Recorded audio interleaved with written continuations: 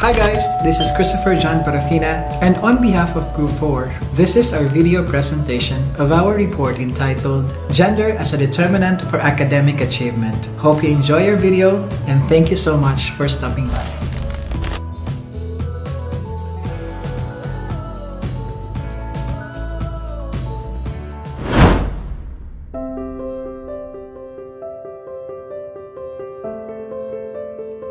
Our Heavenly Father, the fount of all goodness and grace, the cause of wisdom, the source of intelligence, we welcome you, O Lord, to this auspicious gathering of your beloved, who continuously give you thanks for every opportunity to learn something new and become fruitful to the works of your creation. We humbly come to you, not because we are worthy, but because we find ourselves in need of you, who is our strength and our hope, to continue despite the challenges we face in health, prosperity, and our solidarity with one another. We pray that today's gathering, made possible by the grace of advancements in technology and social media, become successful in its endeavors, so we can offer it back to you as our humble offering to honor you, glorify you, and love you through our deeper connection with everyone. May we find bliss in today's session and become more productive children and co-creators of the earth. This we ask and pray through Christ our Lord. Amen.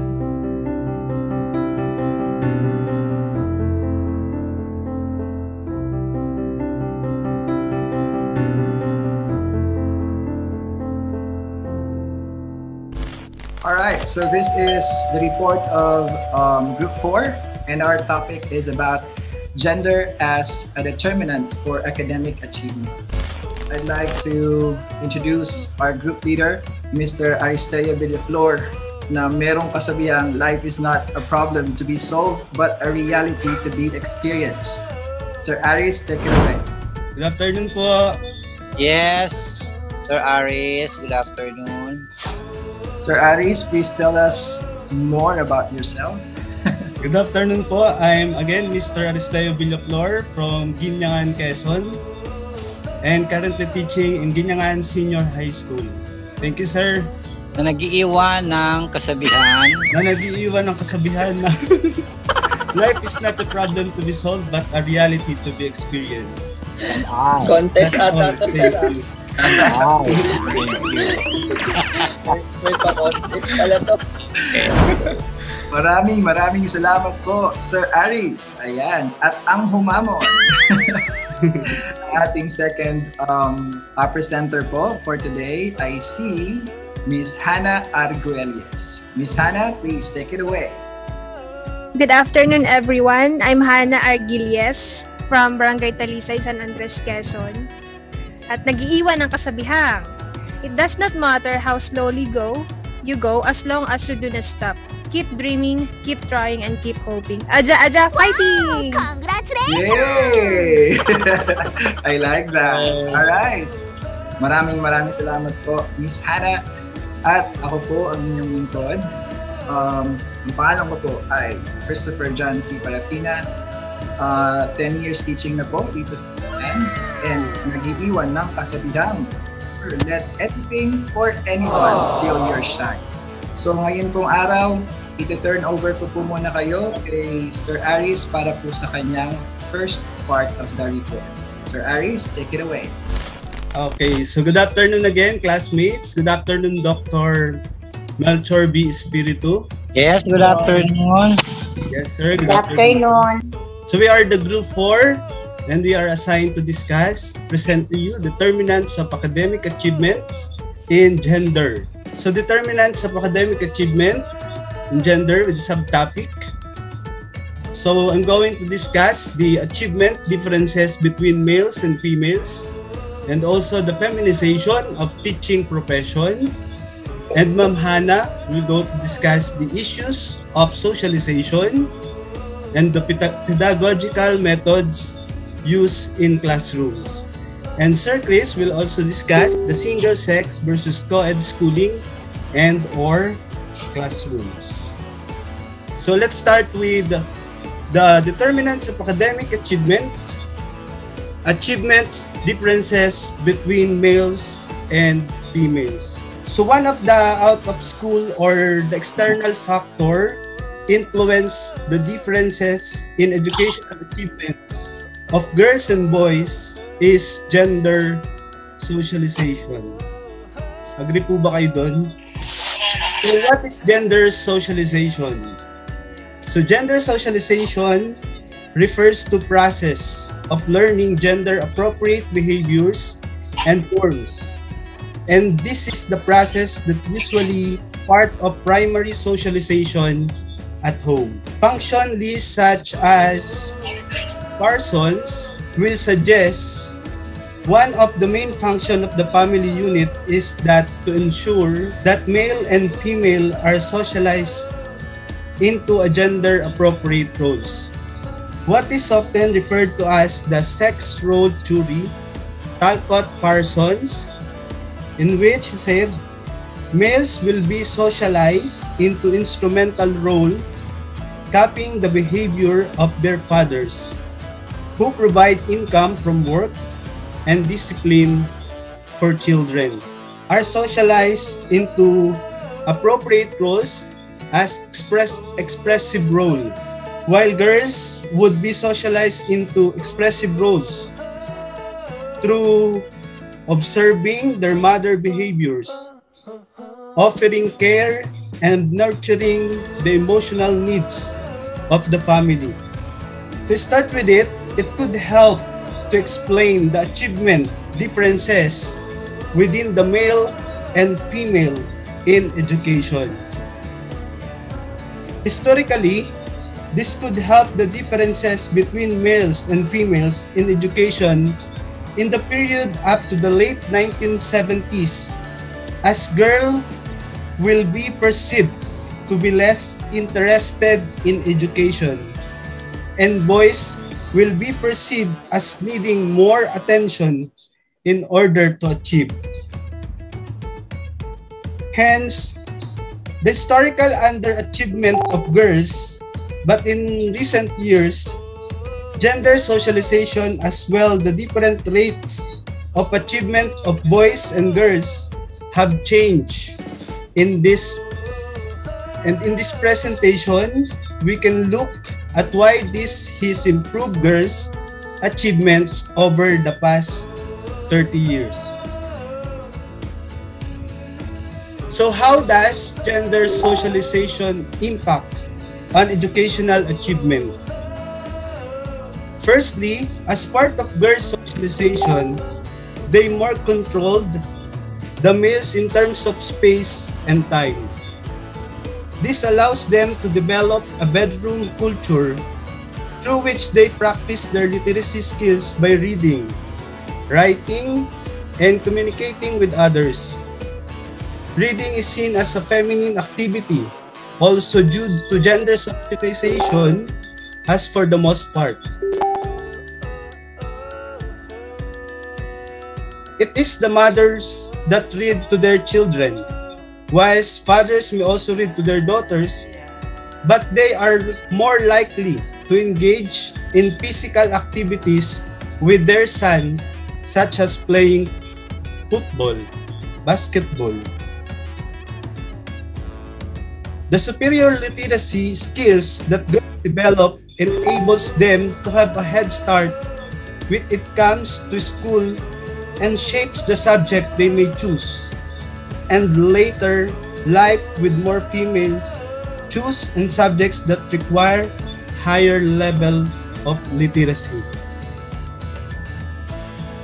Secondly, girls are socializing to be more passive and obedient.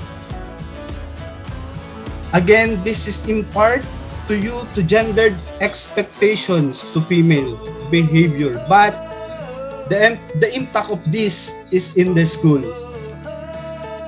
Females are more likely to be perceived as the ideal pupil due to their polite nature that develop through socialization, and this leads to having higher expectations placed upon them in terms of schoolwork, and they more likely to be motivated and engaged by teachers. A third consideration is the process of canalization.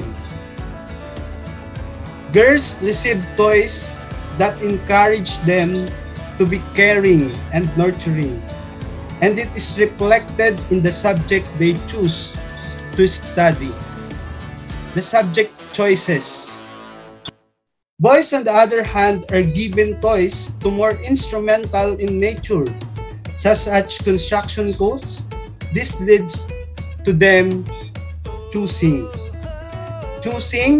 what are perceived to be harder and more scientific subjects, partly because of their value to the economy, while girls pick softer subjects in areas of arts and humanities that are often unfairly judged to be easier. So let's have the evidence of gender socialization impacting on achievement. What evidences of gender socialization impacting on achievement?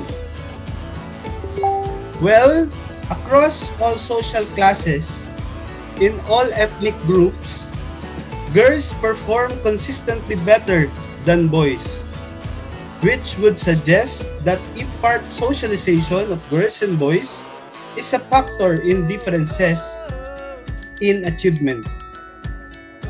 However, we can argue this is merely a correlation, and it does not improve the gender socialization is the exclusive reason. However, trends such as the subjects like males and females study in education do align with traditional roles at males and females are socialized into.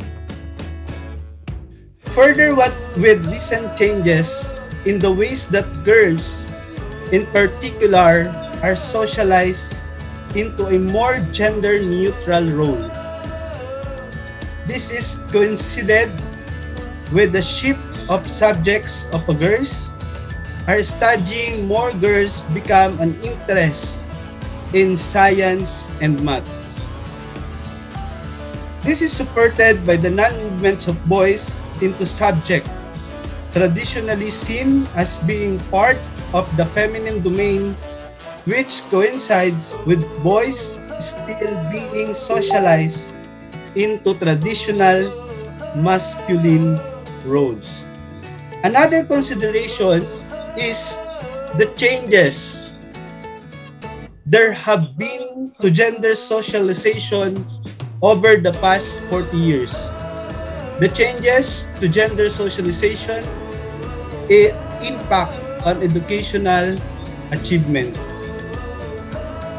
With the rise of feminism, more girls have witnessed their mothers in paid than ever before, and may have seen their mothers have successful careers.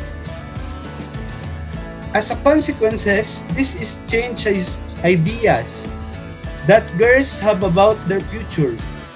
This can be highlighted as you're looking at Sharp's research with girls learning that mothers can develop careers as well as or instead of taking on the housewife and mother role. Other initiatives to promote gender equality have led to change in girls' socialization. This girl can a sporting initiative. More girl has challenged notion that athleticism and sports are part of the masculine domain. While there is a wider availability of children's books that celebrate the achievements of women, whereas in the past girls would have to be content with reading about women domestic roles or princess and princesses being rescued by princess as outlined by Loven. So that is the changes to gender socialization in impact in educational achievement. So of course, we need to evaluate these ideas, and we cannot take them on face value alone. So socialization has changed in the 21st century, which challenges assumptions that are made about girls being passive and obedient. As each generation of women passes down the ideas of female empowerment to their daughters, the norms and values of gender socialization change. Increasingly, we have seen girls being socialized into belief in education is essential in obtaining a career base. On the research by Francis and McRobbie, and this had led parents to socialize girls into being more ambitious and have higher expectations of their daughters. However, despite these changes and the improvement in girls' educational achievement, the gender pay gap, but estimates suggest it may be another 30 years before we see true quality of employment. The fact that girls are achieved higher than boys across social class and ethnicity may suggest the gender socialization is a factor. However, this also assumes that gender socialization is consistent across social classes and ethnic groups. Cultural differences between social classes and ethnic groups may view girls' education in girls' socialization very differently from others. So later it will be discussed by Ma'am Hannah. So it's a generalization to suggest that socialization of girls will be consistent across groups. And finally, to what extent is gender socialization by home life, and to what extent is it controlled by schools, our schools, more capable of shaping girls and boys into their expected gender roles and females? And would this make gender socialization more consistent across class and ethnicity? So as we look for the word study or other study in a world image, in this study of Clark Lee Goodman and other educational statistics and worldwide media have reported a clear gender gap in academic achievement between males and females, with boys lagging behind girls in terms of subject, grades, secondary school graduation, and tertiary level enrollment and completion. And the research from Max Hub and Reyes argue that male underachievement is a topic of critical importance both in Malaysia and around the world. In their research, they found that girls were outperforming boys in almost all subject domains, whether they were science or non-science majors. They also pointed out that the situation worsened as students progress through the different levels of education with eventual tertiary level matriculation, reflecting a 65 to 35% enrollment of females relative to males. In another study, exploring gender differences in achievement through student voice, critical insight, and analysis,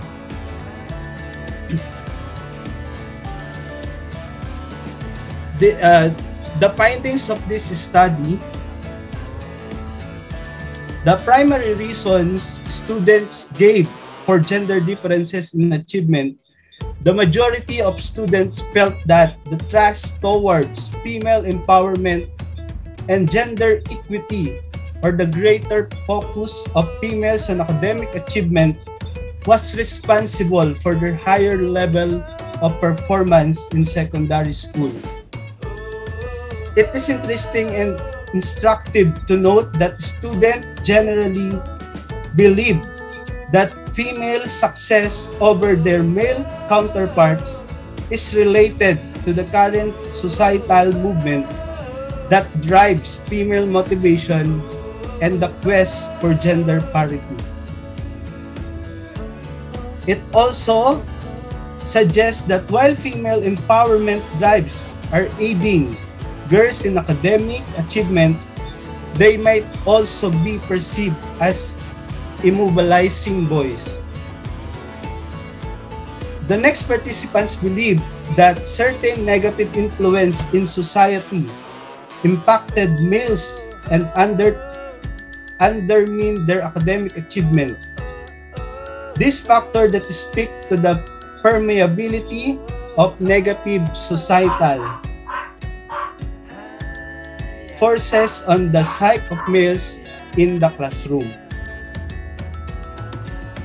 Also, the study stated that some male students focus on extracurricular activity rather than on schoolwork. They see this focus on extracurricular activity as another primary factor that weakens their academic achievement. So that is the latter finding is that similar to that Maksub and Reis in 2010. So in this 14th National Statistics Conference in Crown Plaza, Manila Galleria in October 1 to 3, 2019 by Dr. Dina S. Ocampo, Reframing Gender Disparities in Basic Education in the Philippines. So this is the paper. So the objective of this paper is to interrogate how education data is collected, presented, and interpreted, particularly on conclusion about gender disparity.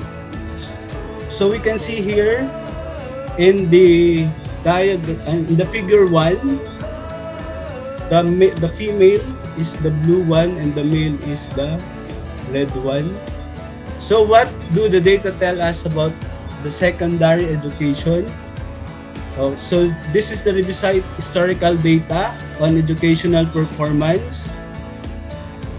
School year 2007 to 2008, 2013 to 2015, to the not grade 3, not grade 6, and not grade 10. So what do this data mean? Gender disparities observable in the educational performance data. However, score differences are small. Data for boys and girls need to improve and reflect better school participation and learning. Gender differences in scores are observable, but these have not been explained or resolved over time. So prevailing interpretation of the gender disparities in basic education since 1999 up to 2014. So 1999 to 2005, Historical gender performance in almost all key education outcome indicators registered an advantage of females over males. In 2000 to 2005, boys drop out more than girls. More girls graduate from high school. More girls got college. A nation of male underachievers. 1999 to 2005, girls are becoming more educated. Girls are outperforming boys in enrollment, dropout, and achievement. 1996 to 2012, boys disadvantage in basic education, lag in enrollment, cohort survival, and completion rate. So in 2011, Filipino boys underachievement is driven by parents and teachers, low academic expectation for boys, the economy, viability of boys, passive classroom experience, gender bias, stereotyping, and lack of learning materials. So for 2012 to 2013, for school year, girls outperform boys in all education efficiency indicators. Girls have also been outperforming boys in terms of national achievement tests. And in 2014, consistent underperformance of boys in key education indicators should be addressed as priority gender issue. So this is the paper. So critique of interpretation of educational participation data. So treats boys and girls as homogeneous groups. All boys are lagging behind and all girls are doing well. Pits boys and girls in position to one another as group, boys versus girls. Describes boys' disadvantage or boys' underachievement in education in alarmist terms or as a problem that needs urgent fixing. A nation of male underachievers. So this is from National Convention on Statistics in 2019. So that data. So that is the gender differences in achievement between males and females. So let's now move on another topic, the feminization of the teaching profession. So the feminization of the teaching profession. So what is the feminization of education?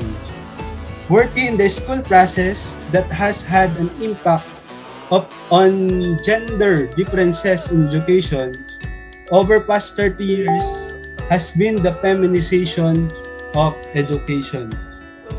But what do sociologists mean by the feminization of education? There are a number of ways in which education has been more suited to girls' achievement. And the first of these is teaching and learning strategies.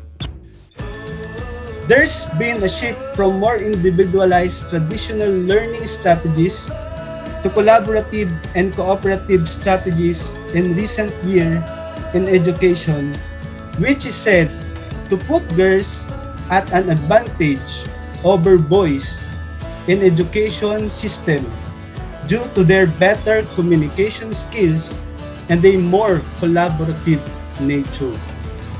A second factor is feminization in education has been changed to the way in which pupils are assessed.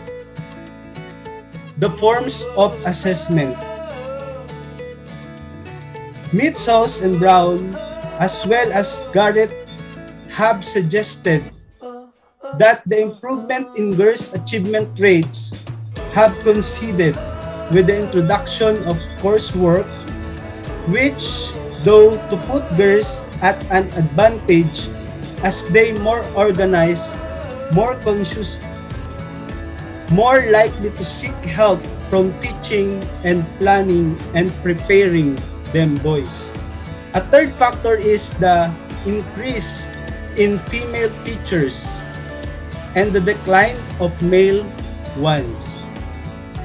Teachers act as educated role models for pupils.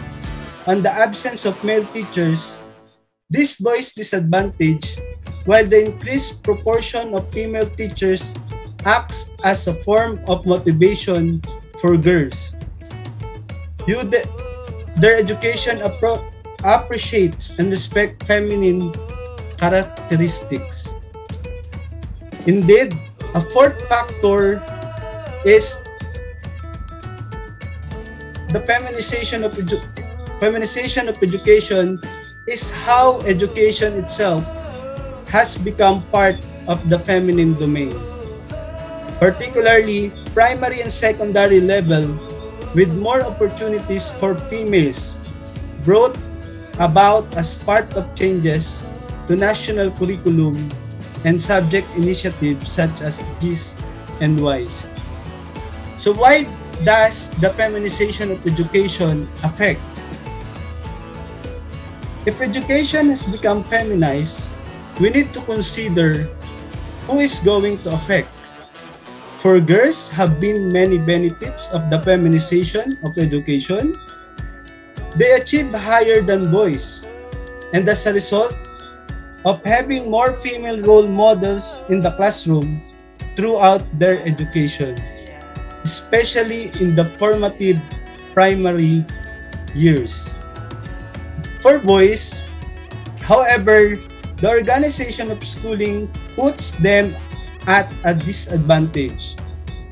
A lack of male role models in primary education, specifically, and the continuous assessment that does not favor their skill sets puts them at disadvantage. Boys tend to perform better on wall or high-risk assessment, such as linear and, of course, examinations. Furthermore, the feminization of education lead to boys reject in school as it does not fit in with the hegemonic masculinity main that is often reinforced through peer groups. So suggesting that the feminization of education's impact on the differences in gender achievement needs to be backed up with evidence. So in Swirl and Grade all have highlighted that the intersection between girls and female teachers is generally positive, which support the view female role models having beneficial impacts on the education of girls. Both Mitch Osam and Brown Gerard found in their respective research that girls' improvement has been in part due to the changes to assessment, namely the introduction of coursework that allows girls more conscious choose nature and true preparation to come to the forum. This can be linked or differences in self-esteem between males and females, with girls often underestimating their own ability and therefore working harder on coursework drafts and seeking help from teachers in the preparation of coursework. And trends in teaching learning assessment strategies have seen increased focus in recent years and cooperative and collaborative strategies for improving grades, something which sits firmly with the feminine domain. So we have the assessment more on strategies in cooperative or group work or collaborative strategies. So evidence to support feminization as detrimental to boys. So feminization of education is not just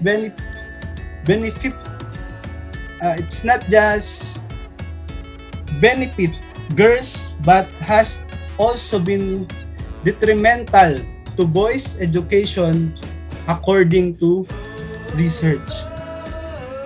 But Skelton's Sewell 2011 have highlighted the crisis of recruitment in education, the lack of male role models, and education as having a detrimental impact on boys' educational achievement.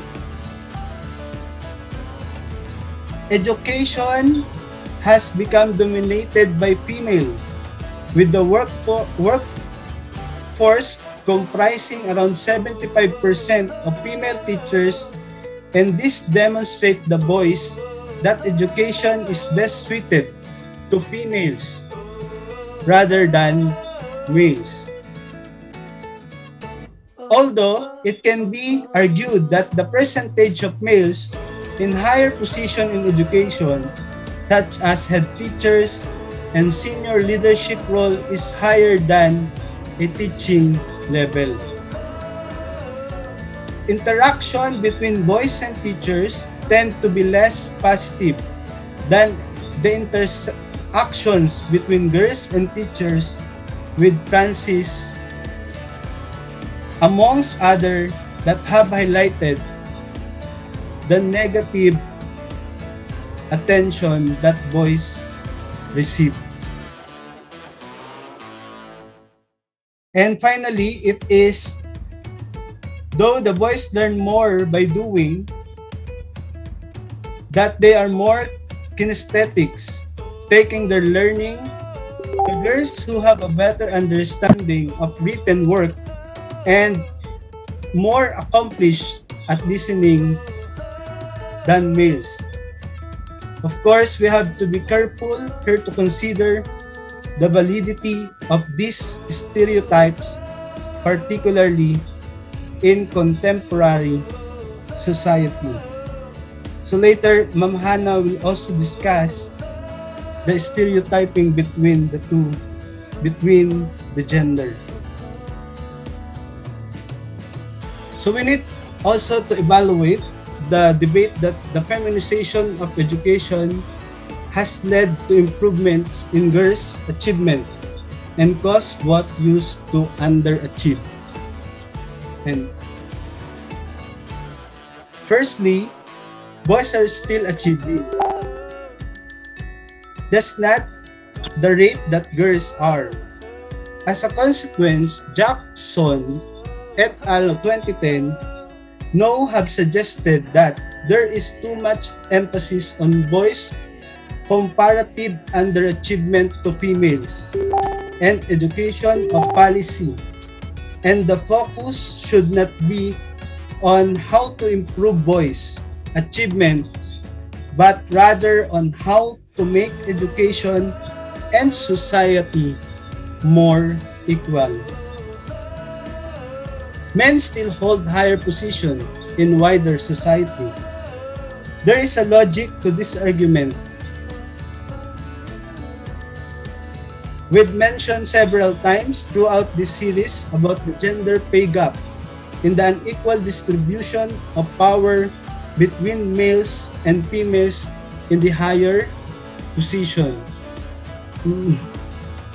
We also need to consider recent changes in assessment that had an impact on boys' achievements. The changes to their near exams from 2017 have led an increased percentage of boys achieving higher grades at a level compared to girls for the first time in almost 3 decades. However, there are significantly more girls studying a level of presence. Some would argue that is due removal of coursework, while others, such as Go Out, we suggest that coursework only make up a small percentage of a pupil's finals grades, and therefore girls will still be achieving in exams. That concludes this. So that is the differences between the achievement between females and males and the feminization of education. Thank you po. Maraming salamat po, Ginoong Aristeo Puno Villaflor. Ayan. So, classmates, let's move forward to our second reporter. But before that, Miss Hannah is preparing her presentation. Before that, let me remind everybody to please change your nickname sa Zoom natin. Change it to po sa surname, first name, and your middle initial. Okay. Miss Hannah, are you ready? All right, ladies and gentlemen, let's all welcome Miss Hannah. Good afternoon, everyone. Kamusta po kayo? Gising pa ba?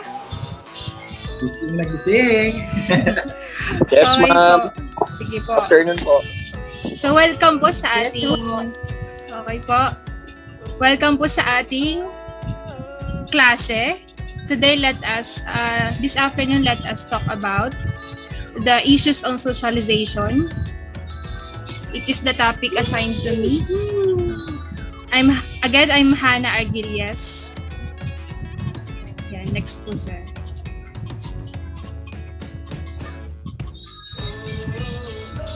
So I would like to make this reporting into an interactive one. So kung pwede po mahingi po yung inyong participation. Okay lang Sige po? po, ma'am. Okay po. Sige po. Okay po. So ayan po. Before we proceed to the lesson proper or the reporting proper, let us have a motivation. So I have here a set of pictures with the corresponding words or meanings will be shown in the following slides. Each picture has its word phrase, sounds like syllables that when combined together create a word related to our topic. So remember po, ating topic is about the issues on socialization. So there are set of pictures, and these pictures, may mga syllables or sounds like syllables tayong makukuha doon. Tapos i-connect po natin siya sa second picture or the third pictures. Pag pinagsama-sama po sila, makakabuo po tayo ng word or a phrase na related po sa ating topic. So let's have an example first. Konti lang po to. Para lang po pampa-brainstorming lang. Para magising-gising tayo. Ayan pa example. I will give a clue kapag po nahihirapan kayo, magsabi lang po kayo. Like for this example, the first picture, which is a girl, yan po, ang clue po diyan, feelings. It is about the feelings of the girl. With that gesture, ano pong masasabi natin kapag ganyan yung gesture natin? Ano masasabi natin? Ano pong may isip natin na word? You can suggest po kung ano po yung naisip niyo word. Pwede po tayong mag-unmute ng Feeling mic. joy? Angel? Sige po, isip lang po another. Feelings po siya, feelings. Overwhelmed. Overwhelmed? Ayun po, medyo malapit. Good? Relief? Relief. Ayan, relief plus. Plus yung another picture natin. Yung second. Yeah, religion. Yes po, paki-click nga po, Sir Chris. Ayan, religion.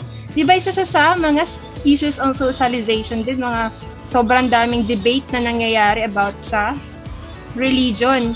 Kumbaga, nagkakaroon ng discrimination about the religion, about the person's background, religion, paniniwala, kasi hindi tayo nagkakaintindihan. May mga ganun, parang pinagpipilitan kasi nila yung views sila sa religion. So, that's one of the factors affecting socialization or the issues of socialization. Next, sir. Kaya nyo na po ba? Gets na po ba? Opo. Sige po. Next po. Okay. Sige, ma'am. Sige. Ayan po. First one, first picture. Second. Next pa, sir. Third. Ayan po. Isip po kayo ng word or sounds like syllable. May kinalaman po yan sa social issues natin.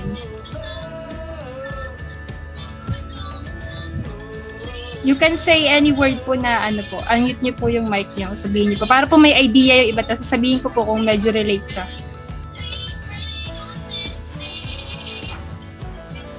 The first picture has a 10 kilogram labeled.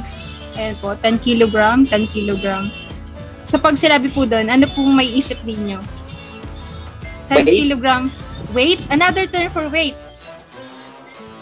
Mass. Mass. Plus, the second picture. Mass. Media. Medias. Very good. Sino po yun? Si Roy. Si Sir Roy. Thank you, Sir Roy. Ayan, mass medias. Ayan, another? Mass medias with S. Opo, medias. Okay. Ayan, click niyo po, sir. Next slide. Ay, next, ano po. Sir Chris. Ayan, mass medias. Ayan po, di ba nakaka-apekto din siya sa socialization natin. Sobrang laking influence niya sa atin, lalo na sa mga kabataan, sa generation ngayon. Sobrang nakaka-apekto sila kung paano tayo mag-interact, paano tayo makisalamuha, socialize with other colleagues, with the co-students because of the mass medias na apekto yung behavior natin. So next slide po. Ayan, how about that? That set of pictures. First picture is about feelings also.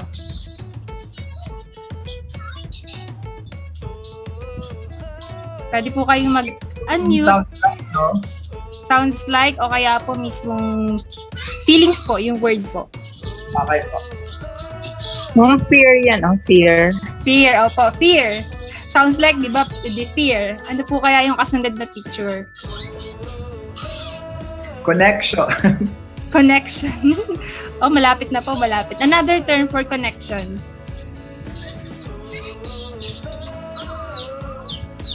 Connectivity. Connectivity. Sige po. Keep trying. Communication, ma'am. Communication. Peer pressure po ba?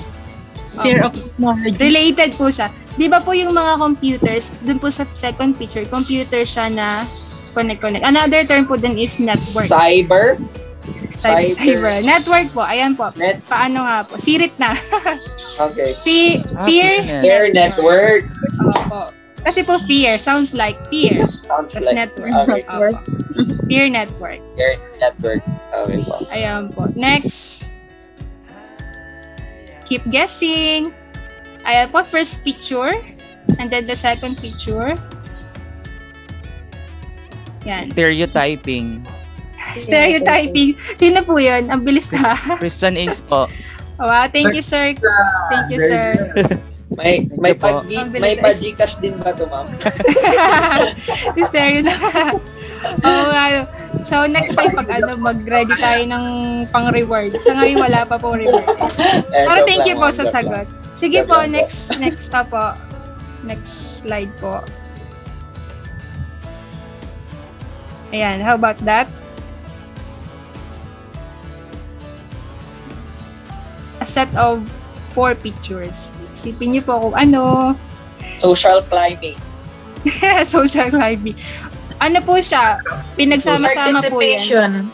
Participation. Sino po yun? Sheena po. Ma'am Sheena. Thank you, ma'am. Thank you Good very afternoon much, po. Oo. Yan, participation. So, paano po naging participation? Party plus C plus pay plus lotion. Participation. Ayun po. Thank you po sa inyong pagsagot. So, let's... Yan po. Pwede na pong pakimute po ng mic. Ayan. Socialization.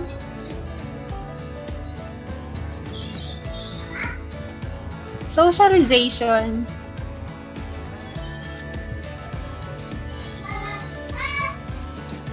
describes a process which may lead to desirable outcomes, sometimes labeled moral as regards the society where it occurs. So pag sinabi pong moral, it is about the right or wrong principles. So the socialization din pala ay affected kung paano natin tinitingnan na tama or mali ang isang bagay. For example, if I will do this to my colleagues or to my classmates bilang estudyante, tama ba? Tama ba yung gagawin ko? So yun po, bago tayo makipag-socialize or makipag-interact sa isang person or individuals, we think about good or right. Are we doing good? Or are we doing bad things to our colleagues, to our classmates, or sa mga kapwa nating tao? So ayun po, moral, nakadepende rin po siya sa moral and socialization. Next. Individual views on certain issues, for instance, race or economics, are influenced by the society's consensus and usually tend toward what that society finds acceptable or normal. So in socializing po, we also consider if what are we doing is acceptable or normal sa society ginagalawan natin. Hindi po tayo basta nagso-socialize or kumikilos as a person without considering what is existing or what is normal in our community or our society. So yan, let's talk about the different perceptions about socialization. So we have 3 perceptions from the socio-political theories, scientific research, and genetic studies. First, the socio-political theories, so according to them, to the theories of socio-political, socialization provides only a partial explanation. Partial lang siya, hindi siya mismo yung socialization ang nakakaapekto ng beliefs and human behavior. Kumbaga, sabihin natin, kasama din yung parang pagkapanganak mo pa lang, meron kang nakuhang traits or attitudes from your parents kung paano ka makikisalamuha or what is your attitude toward a person, how are you going to interact with them. And then, according to the socio-political theories, agents or the people are not blank slate, predetermined by their environment. So, hindi buong yung environment yung magdidikta of what you are or anong klaseng tao ka. Sometimes it is nature. Parang meron ka na nun, may ganun ka ng innate na sa atin yun. And then scientific research, people are shaped by both social influence and genes. Yan, social influence and genes naman po, parehas siya, social influence and genes. And addition pala doon sa social political, from the word socio and political, combination of social and the political policies. So, yung socialization pala natin bilang individual ay naapektuhan ng existing political policies. And then the scientific research, second perception from the scientific research, yun nga po, social and genes naman. And thus genetic studies, ganun din po. From the genotype or the traits that we inherit from our parents and also the social influence or dun sa kung ano yung nangyayari sa paligid natin. Next slide po, sir.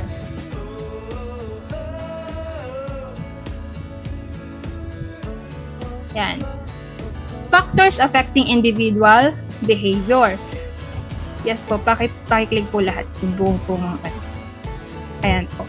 So, as an individual, there are factors affecting how we behave. First, we have the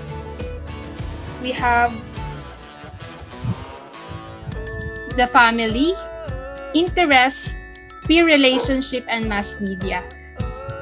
Okay lang po, mag-drop name ako para po hingin yung opinion nyo for this slide. Paano Sige po po, ba? Paano okay po ba po nakakaapekto yung peer relationship, interest, mass media, and family or microsystem sa individual behavior? So let's start with the peer relationship May I call on... Tan-tan-tan! Ayan po. May I call on... Yeah, simulan ko po sa mga kagrupo ko para po din. Kay Sir Chris. Sir Christopher. How does a peer relationship affects individual behavior? Tingin mo po. Okay. Alright. I think peer relationship, according to Vladimir Lenin, tell me your friends are and I will tell you who you are. So it has a great factor or a great effect sa personality natin, development natin. Kung yung mga nakakasalumuhan natin every day, may mga ganitong norms o may mga ganitong actuations na dadala natin siya. Kaya nga pag sinabi na magligalig ka or maingay ka, kalog kalog, meaning to say nababarkada kasi sa ganong circle of friends. Pag napunta ka sa isang situation or pag napunta ka sa isang controlled environment, maninibago yung ibang mga taong nakakakita sa'yo kasi na ganun ka. So ayun, after relationship talaga nakaka-apekto sa individual behavior ng bata at tao. Opo. Tama po. Thank you po, sir. And then sa mass media naman, how about mass media? How does it affects individual behavior? Yes, Ma'am Shine? May I call on to Ma'am Shine? Ma'am Kanimo Shine? Wala. Sige po. Sir Aris. Hi, Sir Aris. Hi, ma'am. Opo. So, mass media, it affect individual behavior. So, sabi nga po, di ba, sa mga nakikita natin, lalo na po ngayon, napakadali na maka-apekto sa isang tao yung mga nakikita natin sa mass media. Ano po? Yung mga patayan, krimen, kung ano-ano. Minsan nga pag nagpe-Facebook tayo, parang lahat pag puro positive, pag puro negative, nakakadala yung na-adapt yung nakikita natin halimbawa, di ba nitong mga nakaraan sa Facebook, yung puro profile picture nila, puro kandila, parang nakakalungkot yung vibe. Talagang malaki yung epekto ng mass media. Opo. Saka dagdag ko rin po, thank you sir, dagdag ko rin po sa mass media.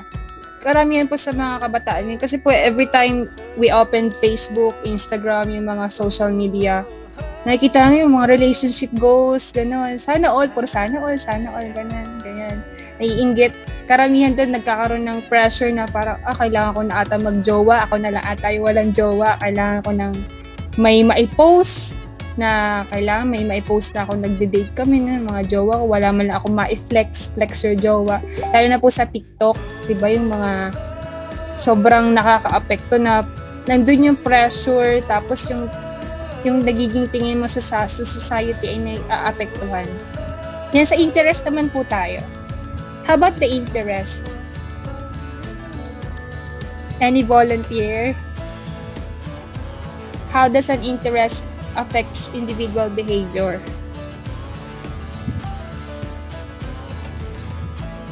Wala po ba? Sige po, interest, anything that you do becomes you. So ayun po, 'di ba? We often socialize with people who share the same interests with us. Kaya nga may mga kasabihang same bird with the same feathers flock together. Kasi po, doon tayo nag-i-stay or we often socialize with people na hindi natin mararamdaman na tayo ay isolated, na OOP, kumbaga. But if we cannot relate to those persons or group, lumalayo tayo doon. Hindi tayo nagpupush sa sarili natin na mag-stick doon sa mga grupo na yun. And we find for those groups or circle of friends when we can relate to. Yan po. Next naman is sa family or microsystem. The family is the first essential cell of human society according to Pope John. So ayun po, sabi niya, the first essential cell. So without family, there is no socialization, no society, wala pong mangyayaring, wala tayo, di ba? We all starts with the family. Though ngayon, sa panahon ngayon, parang kinoconsider na rin po na kahit hindi mo biological family, family pa din. As long as it is the first or the primary factors that affects you or mold you or shape you as what you are now. Ayun po. Ma'am? Yes po. Next na po. Okay. Addition lang po doon sa family or microsystem. Opo. Okay. So, dito binanggit siya na factors affecting individual behavior, family. So, sabi ni Pope John, the family is the first essential cell of human society. Kasi sabi nga natin na ang isang bata, paglaki niya, pag alam niya na nasa mabuting impluwensya siya ng pamilya, parang kumbaga yung family mo, yes, good impluwensya sa'yo, tapos pinapayuhan ka ng maigi, yung nanay mo, tsaka yung tatay mo. So, ang bata mismo, alam niya mismo kung ano yung goal niya sa life niya kasi nakikita niya doon sa family niya, doon sa pamilyang meron siya na maganda pala, na ganito yung kapag may tinapos ka, tapos nakikita mo sa tatay mo tsaka sa nanay mo na maganda yung disposisyon nila ng buhay. So, ikaw bilang isang anak, gusto mo ding maging ganun, magiging inspiration yon ng isang individual na kagaya natin na kapag may isang magandang pamilya na yun yung magiging inspiration mo later on to have a better family. And also, may mga situation din na yung mga bata minsan madalas napapariwara or yun nga, kagaya ng ibang reporting na napupunta sa violence kasi nga sa family din mismo. Ano ba yung environment ng bata sa loob ng bahay? So kung pwede niya pong madala outside. Yes, nadadala ng bata at minsan nagiging yun yung na-adapt nila na hindi nila namamalayan na later on na nagiging ganun na din pala sila. Yun po. Kaya nga po. Kasi po pag minsan, di ba may mga problems na na-encounter yung mga teachers sa school, para malaman mo kung ano yung reason, you have to visit ganun kung ano ba nangyayari sa bahay nila, okay ba siya sa bahay nila, para po ma-detect natin kung ano ba yung pinakang problem, ba't ganun yung performance niya sa school, ba't dito siya makasalamuha sa peer groups niya or sa mga classmates niya. So, ayun nga po, yung family rin po, microsystem. Yun pa. Thank you, ma'am. Thank you rin po, sir. Yes po, sir. Next Sir please. There is someone who would like to share, Ms. Annalyn, ang pambansang ninang ng Quezon. Sige po. Sige po, ninang. Okay, so family. So, I believe na napakalaki talaga ng sa akin dito sa apat na to is talagang family yung pinakamalaki yung may factor sa kung ano yung isang bata. Based on my own experience, so I have 4 kids and lahat naman sila malalaki na, halos yung iba nga kasing edad nyo na yung isa, pero based sa akin ang laki talaga ng factor kasi mas pag-guided yung bata ng magulang, kita mo talaga yung patutunguhan ng mga bata isa maganda. At saka yun yung na-observe ko kapag walang magulang, I don't know, may mga parents na rin naman tayong kaklase, pero iba talaga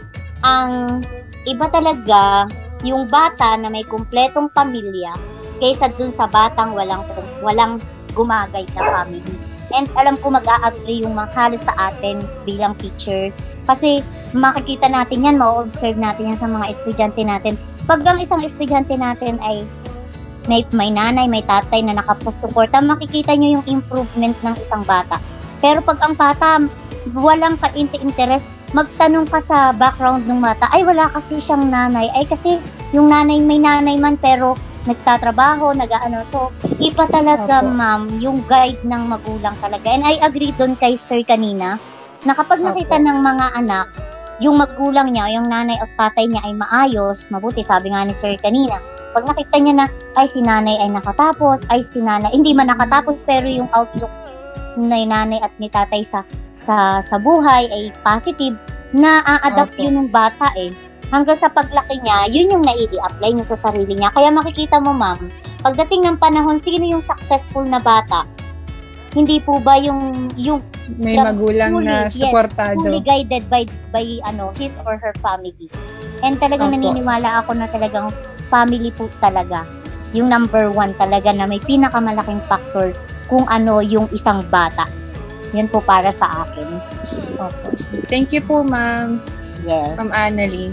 Yes. Ayun nga po, yun, kahit po ako, nag-agree din po ako doon sa part na yun. Kaya lang po, katulad po nung sa magulang ko po, sa nanay ko po, struggle nila, yung existing na, yung po peer relationship na yon, yung interest, kasi po, nahihirapan din siya sa pagdidisiplina po, ganun. Parang, ang hirap-hirap na panatilihin ka sa bahay, gusto mo lagi nandun ka sa labas, ganun po yung mga laging tanong, struggles nila, struggles ng mga magulang. Yes, ma'am, can I add, ma'am? Sige kasi, po. Yes, kasi pag based sa experience ko, and I know, alam niya nung iba na nakakakilala sa akin, si Sir Aris, alam niya. Kasi yung mga anak ko talaga, meron ako ever since, yun yung naging batas ko sa kanila. Simula nung maliit sila. Okay, at 6 o'clock in the evening, kailangan nasa bahay kayo. 6 o'clock. So, may pupuntahan kayo, wala. Basta 6 o'clock, uwi muna kayo sa bahay, and then after, kung may pupuntahan o whatsoever, magpapaalam. So, hanggang ngayon, dala nila yon na kailangan pag 6 o'clock, uuwi. Uuwi sila. Yeah, and one time, yan ay na-experience nung anak ko na maliit. Siguro, excited siya, parang, ikwento ko lang ng konti, mga papahaba ko. Parang excited siya kasi sinula siya nakaranas mga ruling. And then, hindi siguro niya napansin na 6:30 na. So, nawawala siya. So, ibig sabihin, lampas na ng 6. Syempre, naghahanap na ako. So, ipinahanap ko siya dun sa isang co-teacher ko. And then, sabi niya, ay ba, nahanap ko na naman. And then, pagbaba niya ng tricycle, talagang nanginginig siya. Kasi, alam niya na lumampas na siya dun sa binigay ko. May mali din. Pagbaba pa lang niya, nagsusorry na siya na kasi late na siya. So, alam ng bata, ma'am. Kumbaga, nakamold na sa bata. Yun eh. Ano po? Para po yun sa akin, maliit po. Based on my own experience. Opo. Yes, okay, open naman po tayo sa mga opinion po. Yan, thank you po. Next na po tayo, next slide. Thank you, Ma'am Annalyn. Thank you po everyone sa okay, mga thank you din po. Ayan, next po tayo. Social classification. Ayan po, issues on socialization na po tayo. We have 4 category, the social classification, stereotyping, socio-cultural practices, and exposure to media. Social classification, it is a group of people in a stratified hierarchy based on social power, wealth, educational attainment, and other criteria. So it talks about the social classification, kung ano po ba yung, anong klase ba yung buhay mo. For example, influencer ka, may social power ka, wealth, and mataas yung educational attainment mo. Nakaka-apekto rin po siya sa social classification kasi po ang nangyayari, nagkakaroon po ng discrimination. For example, din po sa mga estudyante, di ba? Kapag po mayayaman, dati po ang tingin ko rin dati, pag po mayayaman, ayan, ano yan, product ng private school, sa private school nag-aaral kasi po may tuition. And then sa mga public naman po, dito lang kami sa public kasi libre tuition, walang babayaran, ganun, parang government, provided by the government. And then ang nangyayari po parang, mga naman yan, parang nangyayari, sinasabihan na hindi sila ganun kagagaling or hindi kaya makipagsabayan kasi kakaunti, limited daw yung alam or limited lang yung knowledge. Pero dito po napatunayan na mas marami pong mga galing din po sa public school yung kaya makisabay or mag-perform ng mas excellent performance po kaysa po dun sa mga private school. Kaya po, doon lang po yun yung mga ganun thinking ng mga dati-dati pa nung mga grade school pa lang ako, ganun po yung tingin ko. Tas para pong nagkakaroon ng na-intimidate ko pag lalaban ko, kalaban ko yung kalaban ko yung mga matatalino tapos na sa private school. So nagkakaroon po ng social classification. Tas stereotyping naman po, a fixed over generalized belief about a particular group or class of people. And isa-isahin po natin ang discussion later sa mga susunod na slides. Socio-cultural practices, it is the distinctive spiritual, material, intellectual, and emotional features to characterize a society or a social group. And the exposure to media is a true social exchange and social comparison. Young people orient their behavior relative to that of others. Next slide po tayo, Sir Chris.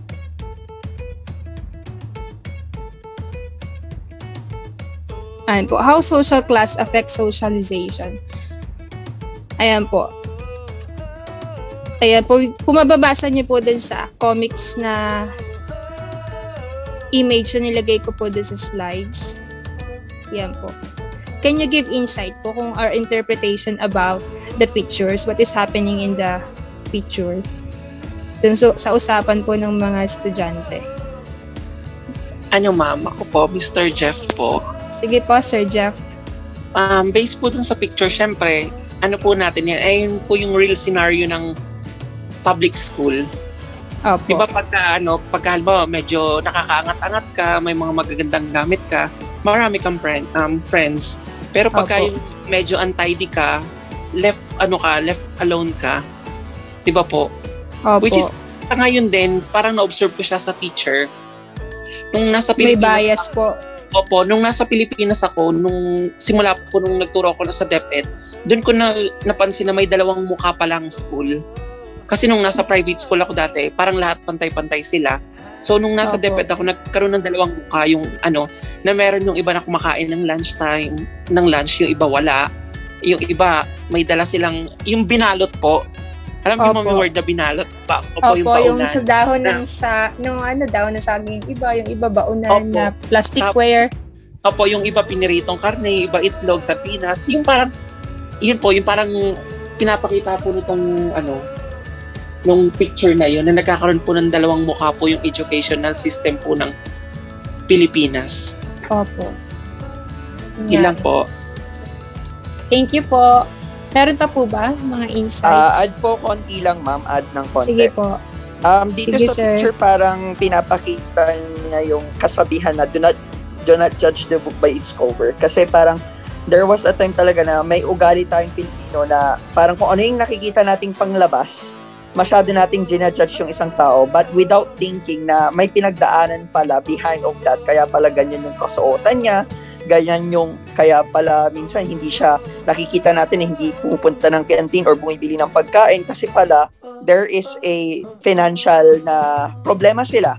So yun parang pinapakita dito yung yung minsan yun nga, minsan yung kakulangan natin ng magiging open-minded tayo bilang isang tao na kagaya nila kasi hindi natin alam kung saan man sila galing, ano yung background nila yun. So doon po pasok yung realization natin sa environment natin. Ayun po, ma'am. Thank you po. Thank you po. Ayun, nakikita po yung paano po yung treatment ng mga, di pa po doon ito po sa comics, makikita yung treatment ng mga wealthy or yung mas nakakaangat kaysa po doon sa nasa laylayan lang or nasa mahirap na sitwasyon. Like for example, nung nasa picture nga pong batang lalaki, yung kanyang background sa family, hindi siya okay. Kaya po sobrang naapektuhan din yung kanyang performance, saka yung kanyang the way na panunuot niya, yung pananamit niya. Kaya mas maganda, yung education po sa Makati ay mas maganda kumpara po dun sa iba in terms po dun sa mga needs ng estudyante. Kasi po, di ba, the government give everything to the students po na pare-parehas. So, wala pong comparison. Opo. Sige po, next po tayo, next slide. Thank you, sir, ma'am. Add ko lang po. Sige po. Doon po sa slide kanina na ipinakita nyo, napansin ko po yung dalawang bata kasi naka-uniform. Tapos itong batang isa ay naka-freestyle. Yun. Opo. Yun pong suot nila ay i-indicate ng social class. Ngayon po kasi sa DepEd, sa amin, particularly sa school namin, hindi nire-require na magsuot ng uniform. Opo. Parang yun yung nakita ko na parang medyo hindi maganda kasi alam mo, pag kita mo agad dun sa bata kung mahirap siya or medyo nakakaangat siya sa buhay. Katulad po nito, kung pare-parehas silang naka-uniform, itong tatlong batang ito, hindi nila masyadong pansin o hindi nila masyadong halata na yung isa ay walang nabutas-butas yung damit, pumapasok ng ayun. Yun lang po siguro yung maganda dati na nawala ngayon na iba dati nung panahon po natin, required tayong naka-uniform. Kapag naka-uniform lahat, hindi mo alam kung sino yung mayaman, kung sino yung mahirap. Ngayon, kapag naka-freestyle, ramdam mo agad, kita mo agad sa bata, bilang guro, kita mo agad sa bata, yung mga bata na naghihikaw sa buhay at yung mga bata na medyo nakakaangat.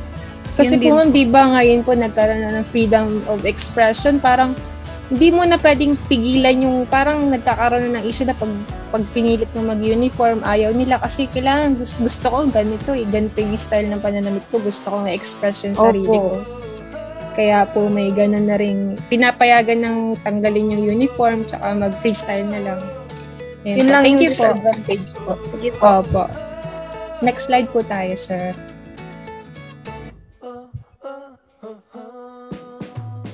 Ayan po.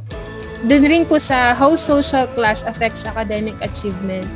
Hindi lang po sa socialization nagkakaroon ng influence or effect yung social class po.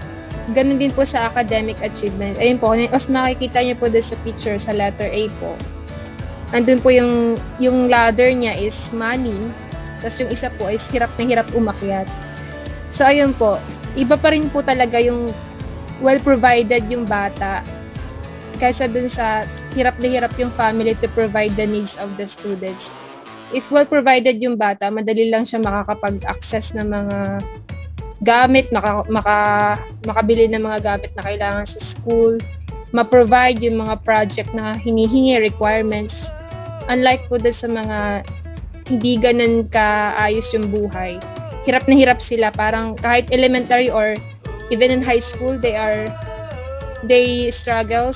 struggles in pagdating po sa mga financial aspects, mga problems sa financial. Gawin din po sa letter B, a picture in letter B, same class but different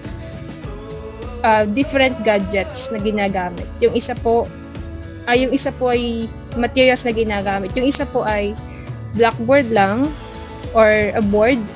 Yung isa naman po ay technological gadget. Ayan po, naka-tablet siya. And then yung isa ay parang board lang. Sobra pong pinapakita dyan what is the difference of how the social class affects the academic achievement. Siyempre, the more na may access ka sa technology, sa gadgets, na marami kang may financial assistance ganun from your family, mas madali pong ma-access yung mga kailangan para matuto. And next po tayo. Next slide. How stereotyping affects socialization? So, paano nga ba nakaka-apekto yung socialization? Ay, yung stereotyping sa socialization? Ayan. So, when we say stereotyping, it is, we are generalizing a certain trait or attitude or quality sa gender. For example, dito po, makikita niyo po dito, sabi dito, sa mga babae, dito po sa left side, girls are commonly weak, easily manipulated, artistic, beauty conscious and emotional. However, the boys are mind-working, technical, goal-oriented, risk-takers, and not showy. Pag kayo po ba, agree po ba kayo sa mga sinasabi diyang mga qualities? Mga sir, ma'am? No. Hindi po, ma'am. Hindi po. Bakit Hindi po? po. Sir, Sir Aris, Sir Chris, kayo po muna. Sir Aris, let's go. Alright, so I think go sir. Sige, sir. Ayun Sige nga. po, sir. According to stereotyping, the society actually is putting, two genders in two boxes. Okay? So, how funny it may seem na kung kailan ka linagay sa box, kung saan ka linagay sa particular place, doon ka naman hindi mapakali at hindi mapalagay. Diba? Kung saan ka nakalagay. Actually, yung stereotyping na ito has been a problem handed over to us by older generations. So ito yung minana natin from generations after generation. So hindi ibig sabihin na kapag babae hindi na pwedeng maging strong-willed or opinionated. That's why women are not allowed to vote before. That's why women aren't allowed to go to school. right? In the history of our education. So it doesn't mean na kapag lalaki ka naman, dapat hindi ka showy. Or kapag lalaki ka, hindi ka conscious sa iyong pangangatawan. Pag lalambot-lambot ka, does it mean babakla-bakla ka ba? So ito yung mga minana nating stereotype na I guess nakaka-hurt doon, mas negative yung effect niya sa society natin rather than dun sa mga good effects niya. I don't see any redeeming factor of stereotyping when it comes to gender stereotype. So yun po.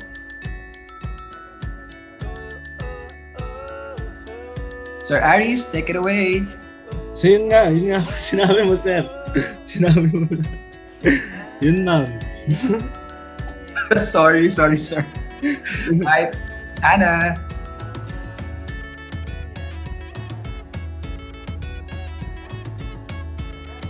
Okay, so meron pa po ba tayo mga ibang opinions? Like Miss Shine, can you give us a piece of your mind?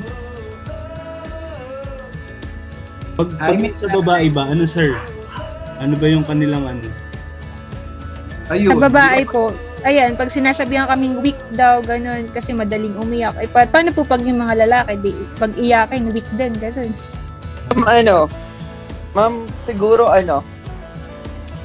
since we are already in the 21st century, itong stereotyping na to kumbaga sa atin parang pa-obsolete na siya. Bakit? Kasi marami ng mga babae na mas stronger at pwedeng maging leader, kagaya ng mga influential na babae na meron tayo ngayon. So, at present, ganun din sa lalaki. Kasi hindi natin pwedeng sabihin na mas magaling or mas stronger ang mga lalaki pagdating sa ganito kaysa sa mga babae. Kasi base nga sa meron tayo ngayon na halos walang gender na binabasehan na ngayon mapababae, mapalalaki, parehas pantay. Meron silang capacity na pwedeng gawin din ng babae na pwedeng gawin din ng lalaki. So yun yes po. Katulad po dati, yung mga nagda-drive lang po dati, mga kalalakihan, ganun. Now, marami ng mga kahit nga mga batang babae, 10 years old below, yan, kaya na po nilang mag-drive, gawin yung mga ginagawa. Mekanikong babae, yan. Dati po, sinasabi lang na para lang sa lalaki yon, pero ngayon, yun nga po. Kaya po hindi na siya ganun. Pero meron pa rin pong at some part, nagkakaroon pa rin po ng stereotyping. For example, pag yun po, next po natin, next slide, sir. Yan po, for example, next slide. Ayan po, dun po yung papasok doon sa socio-cultural practices. Pag halimbawa po, ang babae ay umuwi ng late, bawa 12 midnight, ganon, 10 p.m. Nagkakaroon na po sila agad ng negative na sinasabi or negative impact na babaeng tao mo, hindi ka, gabing-gabi ka na umuwi. Pero pag sa lalaki po ang gumawa nun, okay lang, go, okay lang, kasi lalaki ka naman eh. You can do whatever you want, go wherever you want. Pero pag sa babae, nandun pa rin po yung ililimit mo sila na hanggang ganito ka lang, bawal kang lumabas ng ganitong oras, or pag nagpaabot ka ng midnight or gabi outside the house, ang tingin na sa'yo is, yun, iba na yung tingin, negative na yung tingin sa'yo. So, ayun Siguro ma'am, kasi it is connected to culture po kasi. Kaya Opo. Kaya, yun nga po, socio-cultural practices affect socialization. Katulad din po dito sa example about circumcision for boys. So, after circumcision, boys are made to believe they have become adults, capable of making their own decisions. Teaching done during the seclusion period instills a feeling of superiority they feel above the law. They acquire the DC or district commissioner mentality. They undermine women indiscriminately, including their female teachers. So, meron pong part ng mga part po ng mga lugar or country na may ganun pa rin pong tingin na kapag ang lalaki, once they are circumcised, they are superior over women. But now sa Philippines, na medyo natatanggal na nga po yung ganun thinking. Pero meron pong sa mga part po sa katulad po sa mga ibang bansa and also some region in the Philippines, may ganun pa rin po sila mga thinking. Kumbaga, mga kulang pa po sa education about the gender equality. Kaya po nakaka-apekto rin siya sa socialization. Next slide po.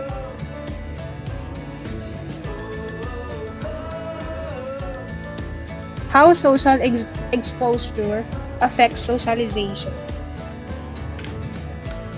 Po social exposure po, kasama po din yung social media and also the face-to-face interactions.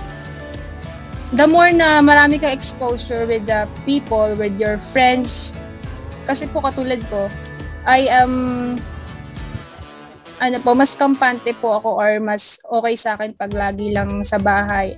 I do not prefer going outside or party outside, ganun. Para yun po, hindi po ako ganun ka-socialize na tao. But then yung nakikita ko po sa mga friends ko, sa mga kapwa ko, yung mga kasing-idaran ko po, iniisip nila, parang may ganun po kasing thinking na napakaano naman nito, ayaw makipag-socialize, laging sa bahay, ganun. So the more na-expose ka po sa interactions with your peer groups, nakaka-apekto rin po siya sa socialization kung paano yung tingin mo sa sarili mo, yung confidence mo together with the people, yung mga kasing edad mo. At madalas ka ma-OP, ganun, kasi hindi ka sanay eh. Lagi ka lang doon ka lang sa bahay, wala kang gaanong friends. So yung social exposure din po, nakaka-apekto siya.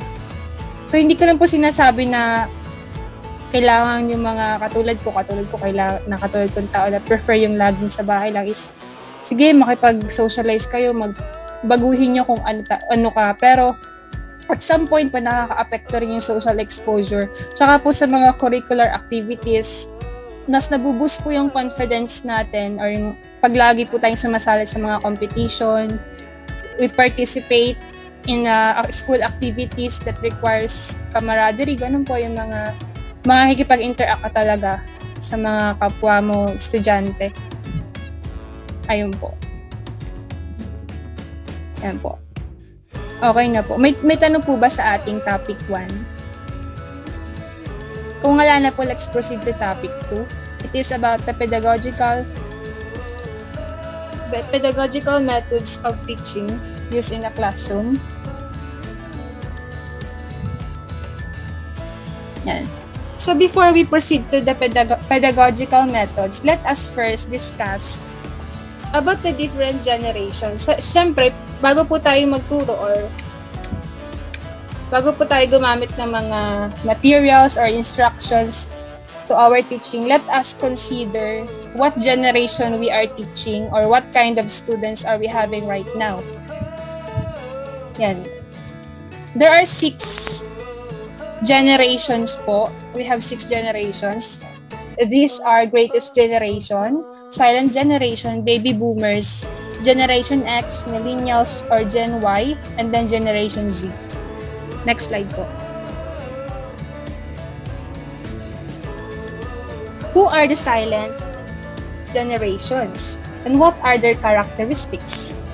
Silent generation, also referred as matures or traditionalists. So kung mapapasin niyo po, hindi na po dinaskas natin yung mga great generation kasi super tagal na po nila. Tapos karamihan po ay namayapan na ano po. Kaya po dito tayo sa silent generation. Matures or traditionalists in some literature are those born prior to 1946 or the end of World War II. They were children of the Great Depression whose parents faced great economic hardship and struggled to provide for their families. Many lost their fathers or older siblings who were killed in the war. So ayan po, the characteristics of the silent generation workers are loyal, highly dedicated, strong commitment to teamwork and collaboration, high regard for developing interpersonal communication skills. So during this time po, it is panahon po ng World War II hanggang dun sa katapusan ng World War II. This generation are nakafocus po sila sa build kasi po mga panahon nasira lahat. Wash out lahat, maraming man namatay, maraming nasirang mga establishment. Kumbaga parang back to zero. So nape-pressure sila to work hard and to be dedicated to their jobs. And katulad niyo po, strong commitment to teamwork and collaboration and developing interpersonal communication skills. So dahil marami sa kanila ang nawalan ng mahal sa buhay, mas naging focus po nila yung pag-develop ng interpersonal communication skills kasi sobrang nabawasan po yung mga population. Marami doon na mga friends, kaibigan, kapamilya. So kaya po nagkaroon sila ng developing interpersonal communication skills. Next slides po tayo. So may nakaabot pa ba dyan ng silent generation? World War II? Mga lola't lolo po natin siguro. Ano po? Ako to, baby boomer. Baby boomer. Ayan po, baby boomer naman tayo. Sino ba itong mga baby boomers na to? Baby boomers are those born between 1946 and 1960 as children of post-war survivors. The first generation to actively declare a higher priority to work over personal life. Ayan po, ito naman po yung ganun din po. Work din sila, work. Ang focus nila, work. Ayan po yung focus nila kasi maraming nasira. Yung mga nakaranas, yung mga magulang nila is sobrang hirap na mag-provide sa kanila ng mga needs nila. That's why, nandun yung pressure na, kailangan ko maghanap buhay. I need to make a living to provide for my family. Ganun. But they are also responsible for the me generation with its pursuit to personal gratification. Kasi po, yan pong mga baby boomers, ang tawag po sa anak nila is me generation. Then yung anak po ng me generation, ang tawag me generation. And then yung anak po ng me generation, me generation. Bakit po? Kasi habang tumatagal yung evolution of generation, nakafocus na tayo sa pansarili. Parang, paano ako? Paano ganyan? Paano naman ako? Yung karapatan ko? Mas nagiging, na tayo? Nagiging sensitive na tayo to sa personal feelings, personal rights. Iniisip natin lagi yung mga kapakanan natin. Ito. Next tayo, Generation Xers or Generation X. Generation X are those born between 1960 and 1980, born in a time declining population growth, naturally question authority figures, are responsible for creating the work and life balance concept. So diyan po pasok yung mga, katulad po namin, yung magulang ko po, nasa Generation X po sila. Napapansin ko po sa mga kabatch ng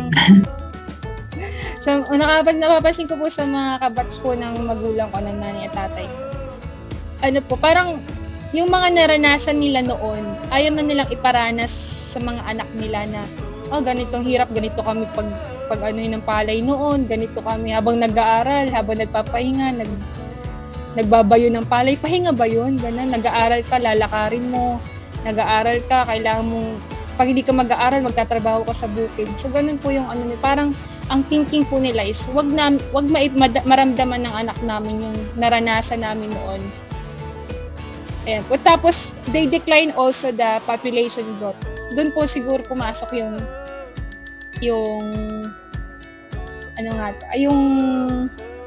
pag-control po, birth control, mga ganun po. Doon na po nauso na kailangan hindi natin damihan yung anak kasi iniisip natin yung future nila. Ganun po, doon po mawasok yung sa mga Generation Xers. Next Parang po ako tayo. yun, mama, yung Generation X. Ako din, ma'am. Pasok ba, ma'am? Pasok? Yes, pasok sa generation. Pasok, ma'am, sa Generation X. Opo. Di ba, ma'am? Yeah, sino po yung isa? 1970s po, Ma'am Emma. 1970, 1960. Yes po, 1970s po. Yes, ma'am. Opo. Napapagala tayong edad natin. 1980s pala ako, ma'am. Sorry. 1980s po ako. Wala, ako pa pala yung Generation 1970s. Pasok pa rin po, Generation X. Ayan po. Next po tayo sa Generation Ys or the Millennials. So, ayun po. Akala ko po dati ako'y kasama rin sa Millennials. Hindi pala. Generation Z na pala ako. Kasi po 1998. Ayan, Millennials or Generation Ys are born between 1980s and 1995. They are the first global-centric generation. having come of age during the rapid growth of the internet and global terrorism. Ayan po, nag-start na po yung internet, paggamit ng internet, gadgets. The most resilient in navigating change while deepening their appreciation for diversity and inclusion. Ito pong mga millennials or Generation Y, sila po yung kind of person or people that can easily adapt to changes. For example, katulad ngayon, ang dami ng mga gadgets na naglalabasan, yung mga kailangan ng sa pagtuturo, kailangan marunong ka sa technology. They can easily adapt. They can easily adapt and can work well with the use of technology. Hindi po sila parang tinatanggap nila yung mga pagbabagong nagaganap agad-agad. Hindi po katulad ng mga naunang generation na sobrang hirap. Katulad po nung sa lola ko po, hirap na po siyang maunawaan.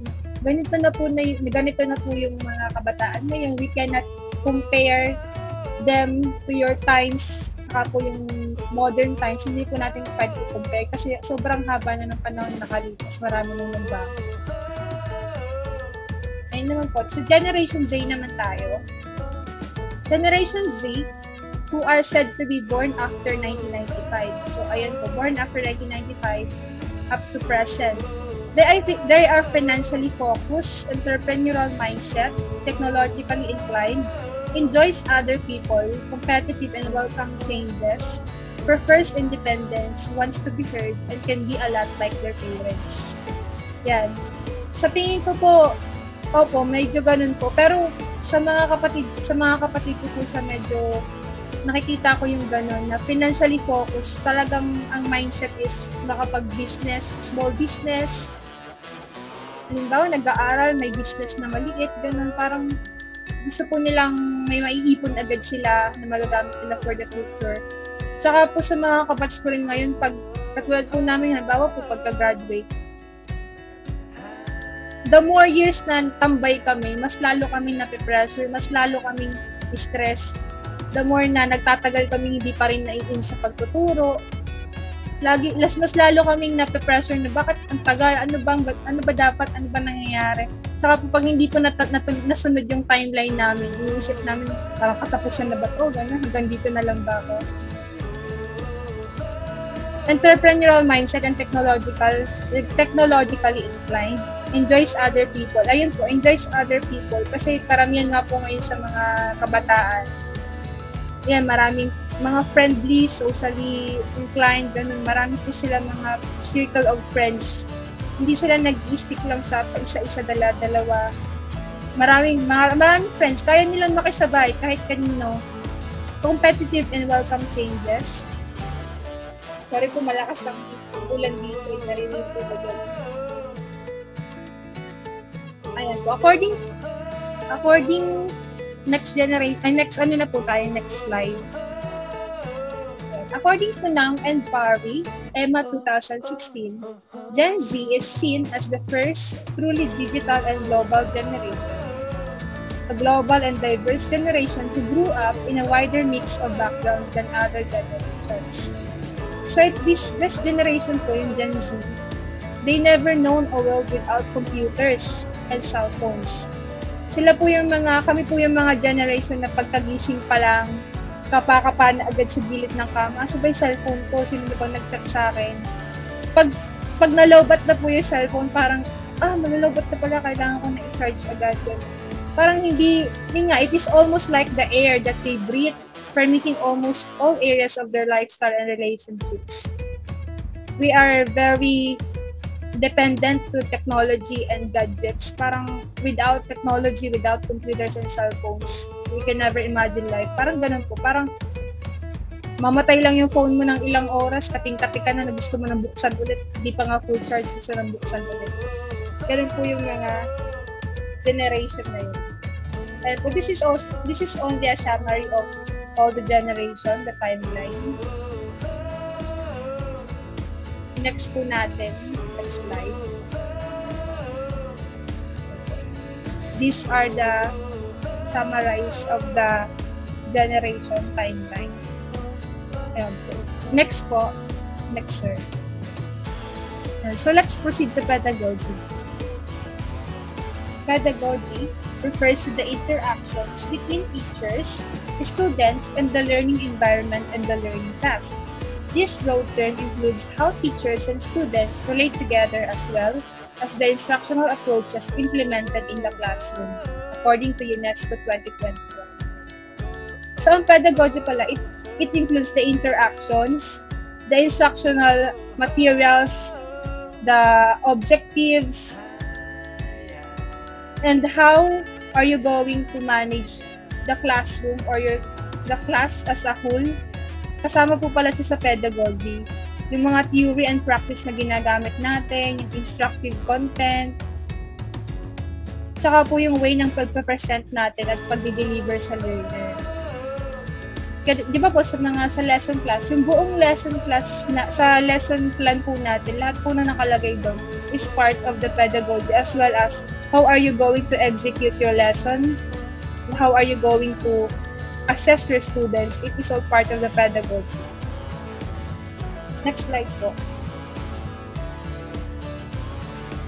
Yan, educational basis of teaching pedagogy. According to Republic, it is inclined with the Republic Act 10533, also known as Enhanced Basic Education of 2013. Next slide, sir.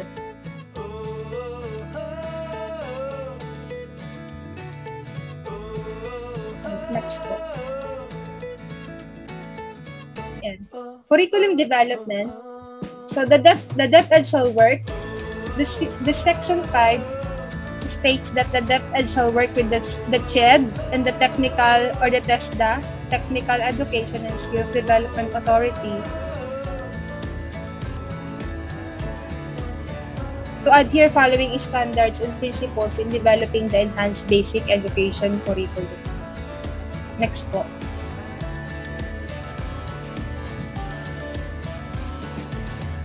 Ayan. So makikita po natin dun sa mga following standards po, kasama po dito yung i-highlight na po natin yung letter E. Sabi po roon, the curriculum shall use pedagogical approaches that are constructivist, inquiry-based, reflective, collaborative, and integrative. So ayun po. These are the five pedagogical approaches that we can use in teaching. Next slide po.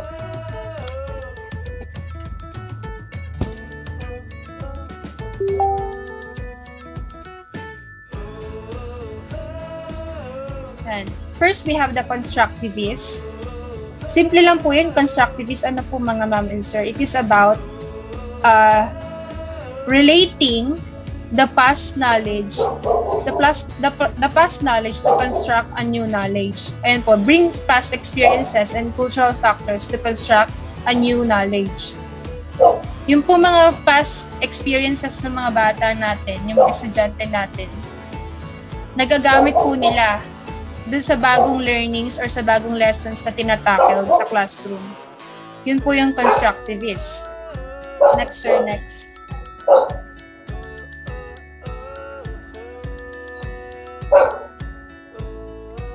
Yeah. Since the construction is the process of learning, teachers have a big role. A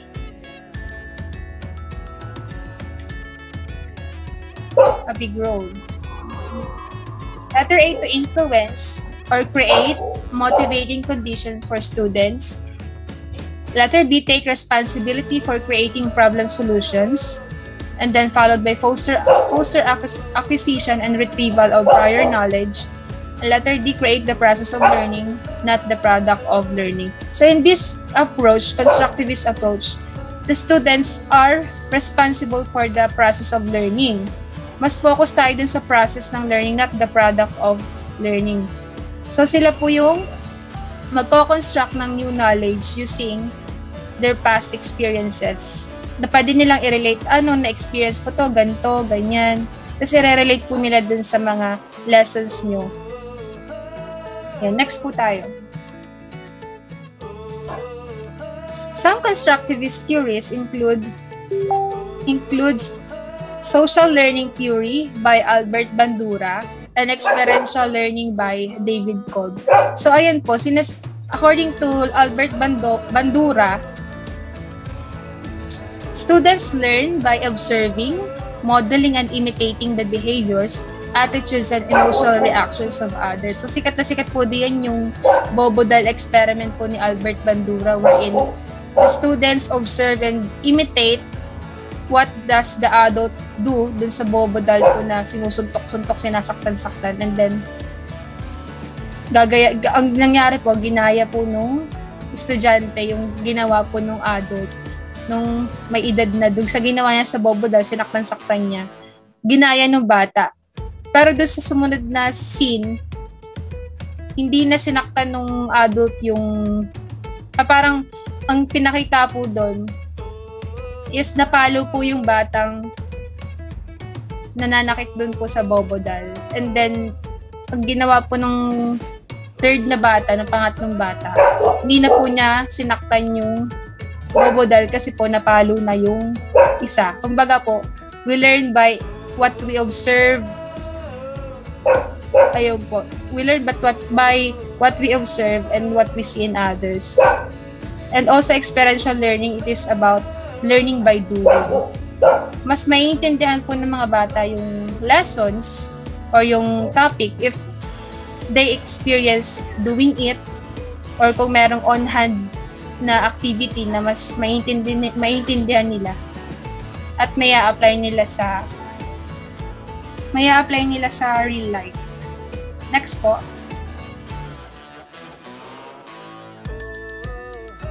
And then the collaborative approach. Lee 2018 cited that collaborative learning can be defined as a set of teaching and learning strategies promoting student collaboration to small groups. So, madali lang po yan from the word collaborative. May collaboration po or magko-collab po, magkakaroon ng more on group works, more on group activity, wherein we can strengthen the bond of the children or the students. Mas madali po sila makakapag-create ng product through groupings and group activities. And collaboration. Some suggested activities are online collaborative learning. Next slide po, opo. 2 jigsaw method, and 3 think, pair, share, 4 integrated process approach, and peer teaching.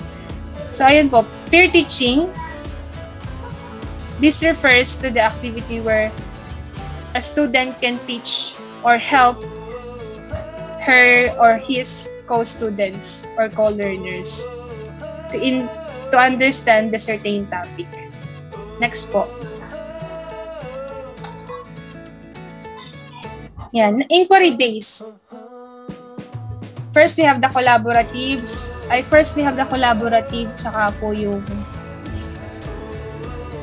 collaborative, inquiry-based, constructivist, collaborative, and then the third is inquiry-based.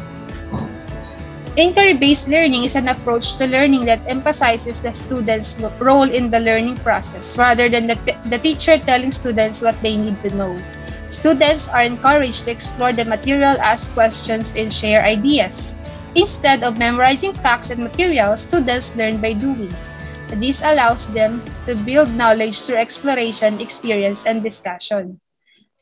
Yan po. More on exploration naman pong inquiry-based.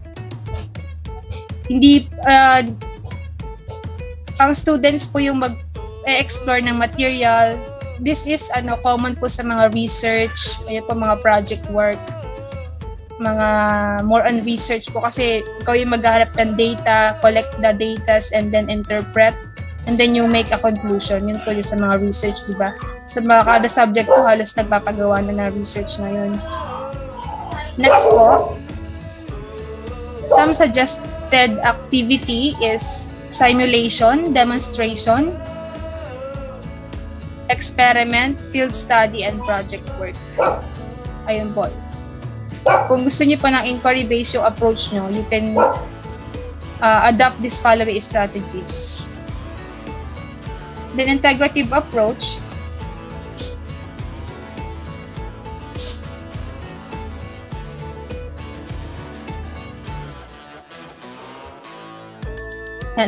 Reflective approach po tayo. Reflective teaching learning approach means looking at what the teacher and learners do in classroom, thinking about why they do it, and analyzing about it if it works. This is a process of self-evaluation or self-observation. So yung kasama po din sa mga pwede nating activity or strategies is or assessment is diary presentation, paper writings, or journals. In this approach po, students are given chance to reflect on their own understanding, what have I learned or how these lessons help me as a student and how these lessons can help me in real life. Ayun po, more on reflection. I-evaluate natin kung ano bang natutunan natin for this day, for this weeks. Kaya po uso dun yung mga diary, dear diary, ganyan. Paper writings or journals. Dati po nung during grade school po, mga grade 5 and grade 6 ako. Tanda ko may sulating pangwakas pa tsaka formal theme sa English. Sobrang nakatulong po siya sa akin kasi ayun po, na-check yung grammar, na-check yung spelling, the way na magsusulat ng sentence yung bata. Tapos ngayon po parang inalis na po siya, hindi po ba, mga ma'am and sir? Meron pa po bang mga ngayon? Formal theme and sulating pangwakas? Wala na po. Wala na po. Yun po yung more on term paper na ngayon, case study, ganyan. Opo, term paper. Research. Kasi po, yung pong sulating pangwakas sa formal theme, medyo po siya parang personal. Ganun, magkukwento ka about personal. Modern style of writing. Opo. Yung ngayon po kasi more on technical writing na yung kailangan malalalim na English na pag dun pa nga lang po sa basic, bagsak na yung estudyante, what more pa dun sa mga research-based ng mga sentence na gagawin. So parang, yun nga po, iniisip ko pag pwede pa rin po bang gamitin yung mga formal theme, sulating pangwakas nowadays. Para po, yung basics, kasi bago tayo magpunta sa complex or the most complicated, dapat magsimula po muna tayo sa basics. Kaya po napapansin ko rin po dun sa mga, yun po sa mga teachers ngayon, yung mga estudyante ngayon, mas magagaling po sila sa grammar or ayun po sa English sa language kumpara po sa mga, yun po sa mga naging nakilala ko rin pong mga sumunod na batch. Kasi sabi nga po nung isa din namin sa college, sabi, bakit ganun? K-12 nga. K-12 nga. Pero dapat yung daw pong mga first year ngayon, supposedly they are third year college pag sa basic education. Pero bakit daw po ganun mag-construct ng sentences, paragraph?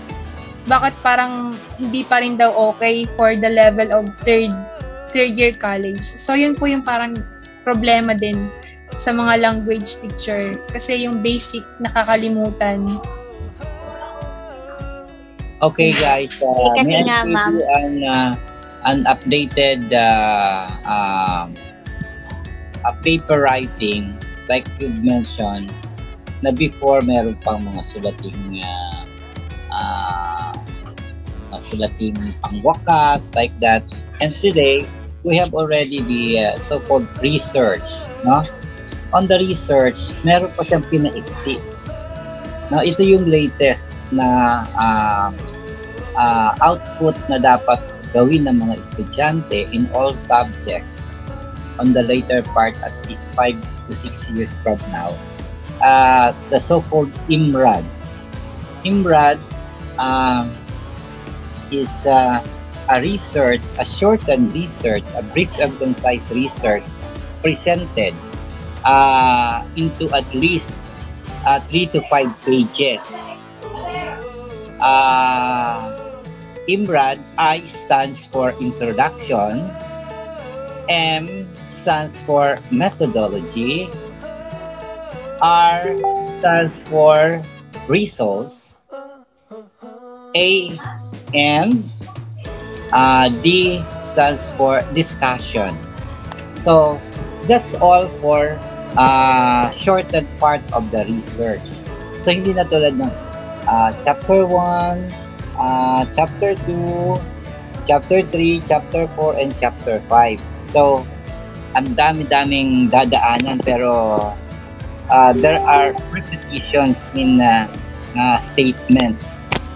But when you use the imbrad, you can write it in a short and concise preparation, and that can also be used for publication. Yun ang mangyayari sa later part. So, nagbabago. There are some changes in education. At yan ay can be used local and international. Okay.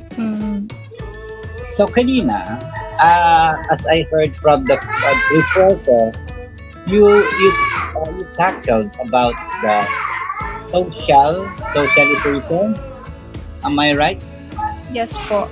Socialization in teaching. Kasi I made up my example in my mind. Kasi teachers in the Philippines and teachers from other countries are coming from the Philippines, no? Lahat sila mga Filipino. But only then, nagkataon na luckily, kapasa sila sa interview and they work abroad.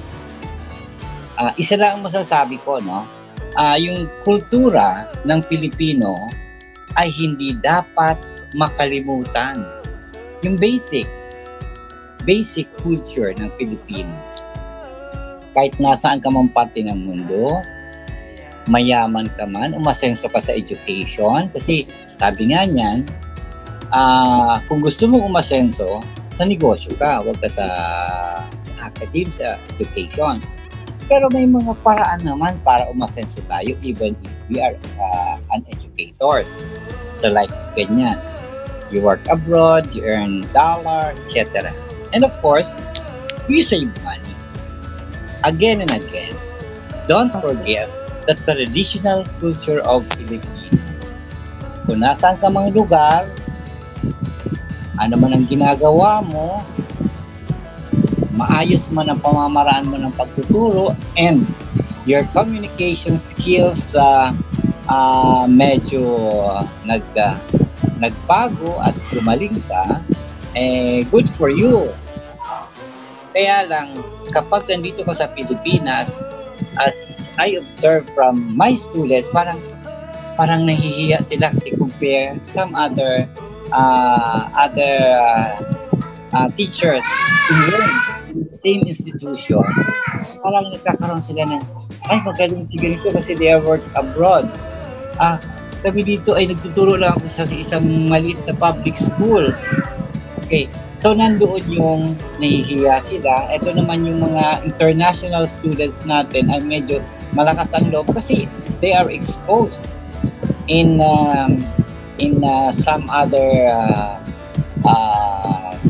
culture, in other cultures. But then, ang sinasabi ko, I am pointing out na kahit nasaan ka man, huwag mong kakalimutan yung basic culture ng Pilipinas. Ano yun? Irespeto mo yung kapwa. No? Yung magbigay ka ng, let's say, if you want to do something na akala mo makakatulong ka sa iyong kapwa estudyante dito sa Pilipinas, you have to ask permission first. Diba? Magpaalam mo na, is it okay if I gave an instruction to my co-classmates regarding this one? O yan, gano'n. Bawa, pwede ka magpaalam doon sa group leader. Like what we are doing, yung pinapractice natin, nakikita ko maganda yung rapport ng estudyante ko ngayon. With the teachers in the Philippines and teachers in Thailand, maganda yung rapport.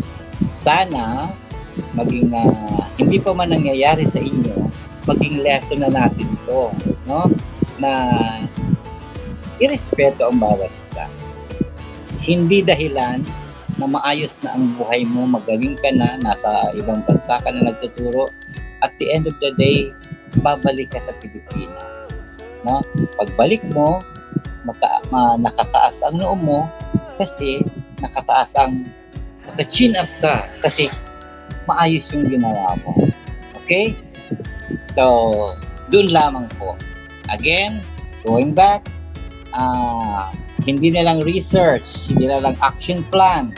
Meron na tayong ginagawa ngayong IMBRAD. Introduction, methodology, ano ba yun? Results, and discussion.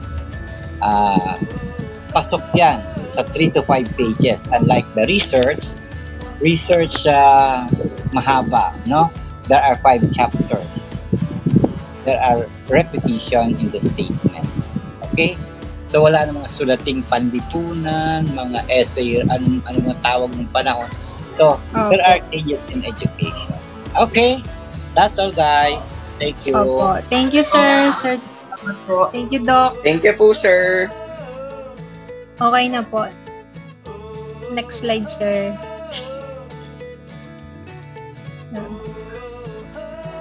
Next na po. Okay na po yun.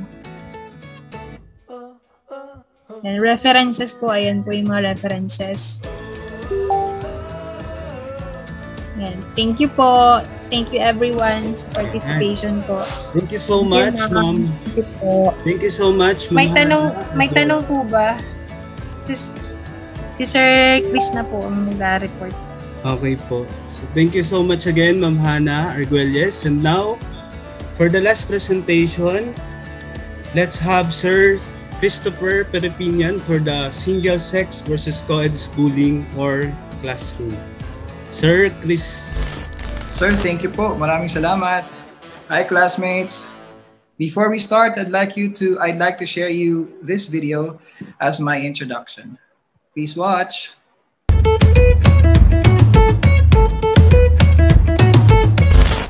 Hello everyone, my name is Teacher Christopher John Parafina and I'm your reporter for today. I'm going to talk about single-sex education versus co-ed education. How are they different? Do they have some similarities? Which one is better? Today, let's try to find out.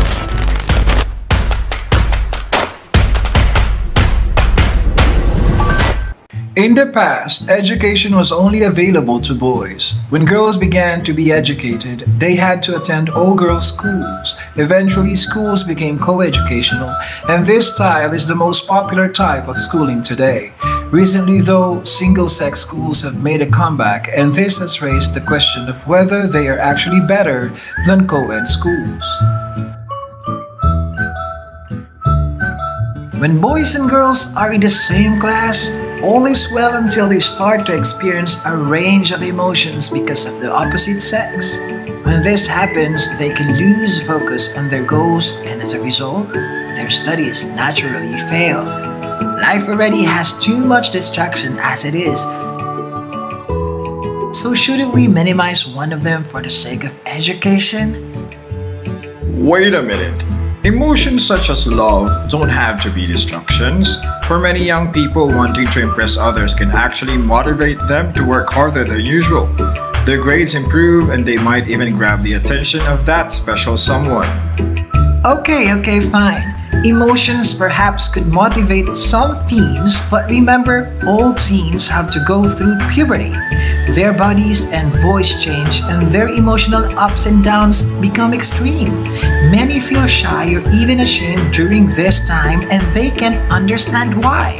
A single-sex environment would minimize their discomfort because they wouldn't have to deal with the opposite sex during this challenging time.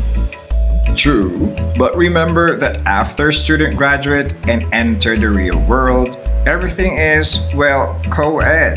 People aren't separated by gender. Single-sex education doesn't prepare students for this, but in a co-ed setting, teens learn how to socialize and interact with one another under adult supervision. School isn't just about learning academic knowledge. It should help them prepare for society as well. For a brighter future, co-education lights the way. I really don't think so. Why don't we ask some teachers here? What type of school should our students attend?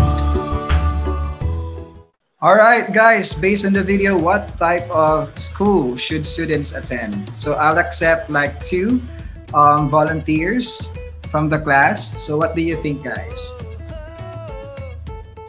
maybe I'll call on Miss Annalyn. Miss Annalyn? Yes, Sir Chris. Ano daw po?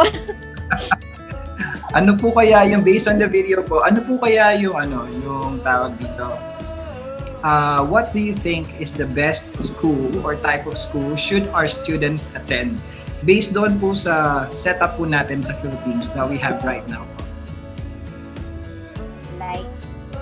Like single sex po, o yung exclusive schools, or yung co-ed where they mix boys and girls in one classroom. Ako sir kasi naranasan ko yung nung high school kasi ako puro kami babae. Wala. We started nung first year na co-ed, so boys and girls, and then pagdating ng second year ko up to fourth year, puro babae na kami, hiwalay yung lalaki. So, yes. Para kasing mas okay sa akin kasi mas maganda yung co-ed. Kasi kami nun parang puro lang kami babae. Yes. So parang iba, Kaya kami noon, pag may acquaintance, excited na kami kasi makakita kami ng mga klaseng lalaki. Kasi iba yung building nila sa building namin. So kami, puro babae lang kami. During times na to sa Perpetual sa Binyan. So yun, pinaghiwalay nila yung babae. Pinaghiwalay nila yung lalaki. So, based on my own experience, mas maganda sir, yung co-ed. Kasi minsan may makukuha rin tayong pagka may kahalubilo tayong lalaki. Based on my own experience, sir. So, mas maganda po yung co-ed. Hindi, kasi parang ang tingin ko nun, napakadal ng aming klase kasi puro kami babae. Girl talk, mula umaga. I agree po. Wala lang, sir. Parang ganun lang. Parang monotone lang. Parang puro babae lang talaga. Yun. I agree po. Alright. Maraming salamat po, Miss Annalyn. Ang dami po na galing po sa inyo. Alright, I'll accept one more. Can we have some volunteer? What type of school should our students attend based on the setup that we have right now in the Philippines? Can I hear from Miss Shine? Or from Sir Roy? Okay po, sir. Yes po, Sir Roy. Please. Okay, by the way, maganda pala introduction mo. Okay, so, para sa akin po, in my personal experience po, siguro, there is a positive advantage ng single lang, yung same gender lang sa isang school. Kagaya nung eskwelahan ko po ngayon, it's exclusive girls po siya. And then there is also a positive side din po ng mix po. Kasi doon po sa positive note ng single sex lang, kagaya ng girls school na meron kami ngayon, ang mga bata, so hindi, mas focus sila. Nakikita ko mas focus sila kasi walang masyadong interaction with boys. And then at the same time, doon naman po sa mix, parang ang mismong estudyante natin, nabibuild nila yung trust nila sa sa opposite sex. Kasi nga hindi doon nila nabibuild yung other skills din nila, and then yung pangunawa nila sa society din. Yun yung parang nakikita ko na positive side siya. Yan. Parehas sa akin, siguro depende sa parent kung anong preferred ng parent at saka anong preferred ng estudyante mismo. Kasi I do believe po na whatever school setting na ang isang estudyante, kung saan man siya pupunta, as long as nandoon yung eagerness niya to learn and to achieve her goal, makukuha niya yun. Yun. Maraming salamat po, Sir Roy. Okay, thank you. Umaatikabong sagutan kaagad ang ating tunghayan. And points well taken, guys, from Ma'am Annalyn and from Sir Roy. During my presentation, we're going to explore more kung ano ba yung best type, or ano ba yung pinagkaiba, or ano ba yung mas advantageous para sa setup ng Philippines. Kasi hindi naman lahat ay practical, especially ngayon sa kalagayan natin. So let's move on, guys. Alright. Okay, excuse me, guys. Yes, sir. Once you need a participation, you can call group numbers 1 to 17. No, I want 1 to 7. So you have 7 responses when you ask questions. Okay. Kasi as I heard, laging sila na lang, silang 4, no? Actually, lagi ko naririnig, no? So let us give a chance to others to share their ideas and thoughts. So you can just call the group number. Let's say, is there anybody from the group 1? Pag walang sumagot sa group 1, alam ko na yun. So you can proceed to group 2. Then group 3, 4, 5, 6, 7. Kasi I am just taking notes on the students who are participating on the discussion. Kasi napakasaya, napakasarap pakinggan, nag-share sila ng kanilang mga thoughts. Kanina pa marami ako naririnig ng kanilang mga experiences, like if I may recall, one student share her rules sa bahay na 6 o'clock kailangan umuwi yung mga anak. Napakaganda noon, di ba? So, na-share niya yung kanyang idea. At least, yung mga parents dyan at may mga bagong pamilya o magpapamilya pa lamang, you can create your own rule, no? House rule na mapapakinabangan habang buhay. Although traditional way, pero it works. No? Yeah. So ganun, going back to calling for participation, you may call the group numbers. Of course, meron niyang leader, meron niyang members. Okay? So, thank you. All right, guys. So we have heard from group 1, 2, and 3, and 4. So right now, let's go back to what type of school should our students attend. So can we hear from group number 5, 6, and 7? Any volunteers, guys? Come on, maganda-ganda to. Maganda to. Come on, guys. Please. Yes, Miss Morales. Ayan. Group from what group po? Yan. As a teacher po ng high school, which is alam naman natin na yung hormones nila ay ganun kataas kapag nasa high school tayo. Dumadating po kami sa time na nung face-to-face pa, nakikita namin yung mga estudyante namin na mag-boyfriend-girlfriend na andun sa CR, nagbe-make out. Ano po, imagine na yung aming lugar ay medyo warp lang, linang, na nag-expect ako dati na pag nasa linang, mga prim and proper, yung mga estudyante. Yes. Nagulat ako pagpunta ko sa CR, may nagme-make out na estudyante. Yun.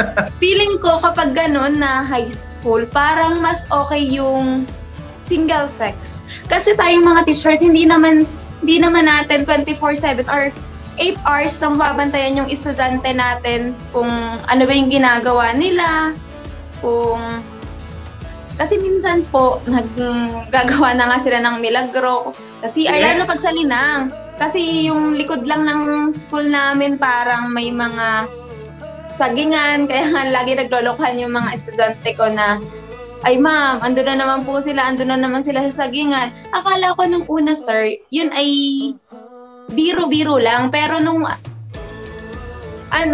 later on, nung nagtagal ako sa school, tunay pala. Ganun pala talaga yung nangyayari. Ganun pala talaga yung senaryo. Yun. Medyo nakakabahala lang na, masaya. Masaya talaga na magkasama yung babae at lalaki. Kasi kapag babae lang, parang competition, pagalingan. Yung lalaki, pambasag kasi may joker. Pero yung situation na ganun, na alam naman natin na mataas yung hormones nila, yun yung medyo nakakabahala. Kaya para sa akin po, kapag high school, parang mas maganda yung single sex kesa dun po sa co-ed. Ayun, thank you. Maraming salamat po, Miss Angelica Morales. Ayan, ma'am, from what group po tayo? Yan sa Group 7 po. Group 7. Yes, sir. Sir, ako po, group 7 din. Group 7 from Sir Christian Davides. Ayan, so currently po meron po tayong 2 votes for mixed and 1 for single. Sir, para po naman sa elementary, since nasa elementary level po ako, siguro mas, ang type po siguro ng school para sa mga bata during elementary days ay co-ed. Kasi po nasa stage pa po sila ng self-discovery. And I firmly believe that girls can learn from boys, and likewise on the other sa kabaligtaran naman po, boys can learn from girls. So yun po, sir. Thank you po. Maraming salamat po, Sir Christian. So we have 3 mixed and 1 single education. Now, let's go to, I think I'd like to hear from group number 5 and 6. Do we have some representative po? Hello, sir. Group 5 po. Hi, Miss Elaine? Yes po, sir. Hi, Miss Elaine. Nice to see you again. Hi, sir. Sa akin po, ano din po, mix din po, katulad po nung sagot ng iba. Kasi po, based on my experience, I teach po kasi grade 2. So, pag po kasi mga bata, parang mas nagiging, mas maganda yung mix sila. Kasi, nagkakaroon sila ng interaction sa ibang mga classmates nila na mas nakikita yung nila, mas maano yung yung parang yung kanilang yung kanilang interest, yung mga gusto nilang gawin, parang kumbaga mas magkakaroon sila ng idea kung sino ba talaga ako, ano ba talaga yung dapat na ginagawa ko, ano ba yung ginagawa ng babae, ano ba yung ginagawa ng lalaki, or ano ba yung attitude ng babae at ano ba yung attitude ng lalaki. So, magkakaroon para po bang magkakaroon sila ng idea kung ano yung mga bagay na yun kapag mix po sila. So, yun lang po sa akin. Maraming salamat po, Miss Elaine. Thank you po for dropping by. And also, from group number 5, can we hear some insights from you guys? Hello, leader. Group number 5 and 6. Come on. 5 ako, sir. 5, 6. Sorry, mga. Ako. Group number 6. Yeah, I saw Miss Elaine raising her hand. Come on, Miss Elaine. Don't be shy. Sir, tapos na ako. Na ako. Sino yung nag-raise ng hand kanina? I'm so sorry. Group number 6? No more? Miss Regalo Eliza? Sir, excuse po. Kami po ang group 6 sa Ma'am Emma. Ay, sorry. Oh, okay. Sige Group po. 5 po ako, sir. Sorry po. Alright po. Would you like to take part of our discussion po, ma'am? Para po sa akin, sir, yung co-ed po. Kasi, di ba po, ako po kasi wala pa rin akong experience po sa pagtuturo. Pero para po sa akin, the more po kasi na diverse po yung environment or yung setup, mas marami po tayong natututunan dun sa differences natin. Ayun, yun lang po. Maraming salamat po.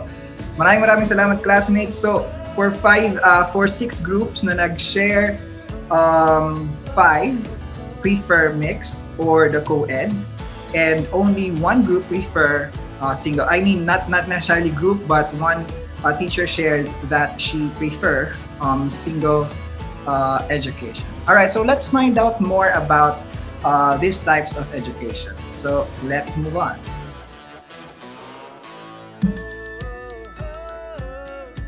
Ayan. So ayun po.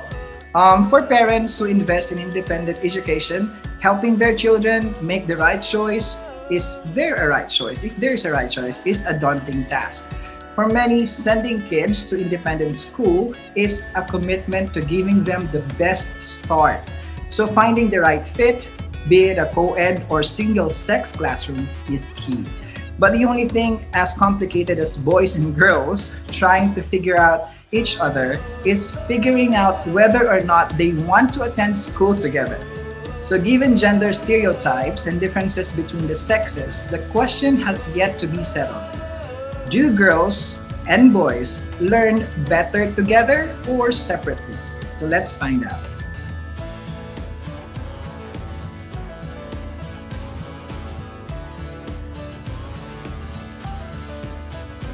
All right, so let's take a look back, a real quick look back, once upon a time in the Philippine setup.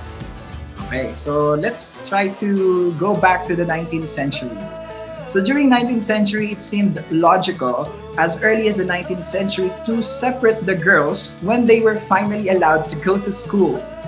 Because pre-1800s or early 1800s, only boys had access to education.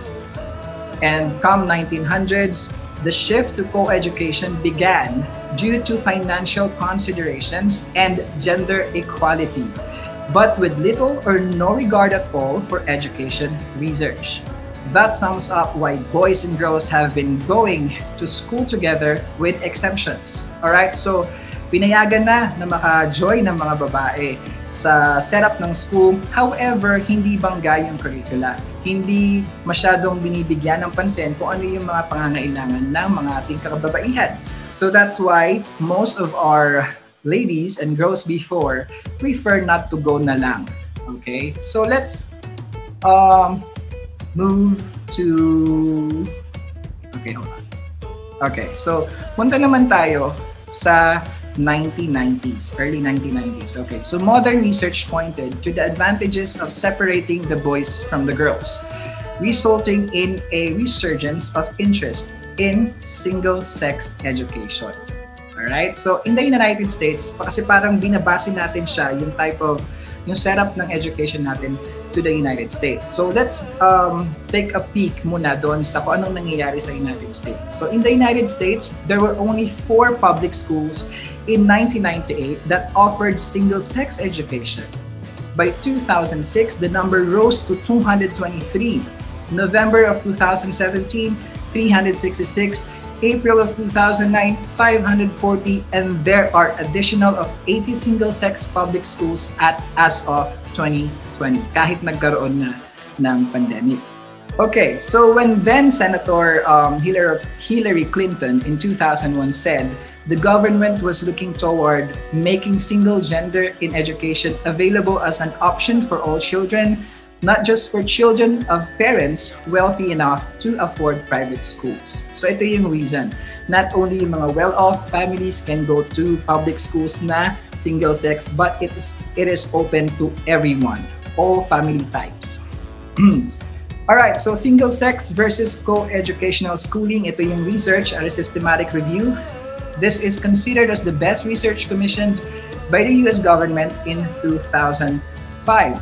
It says, it found out that single-sex has better results in math, science, English, and social studies.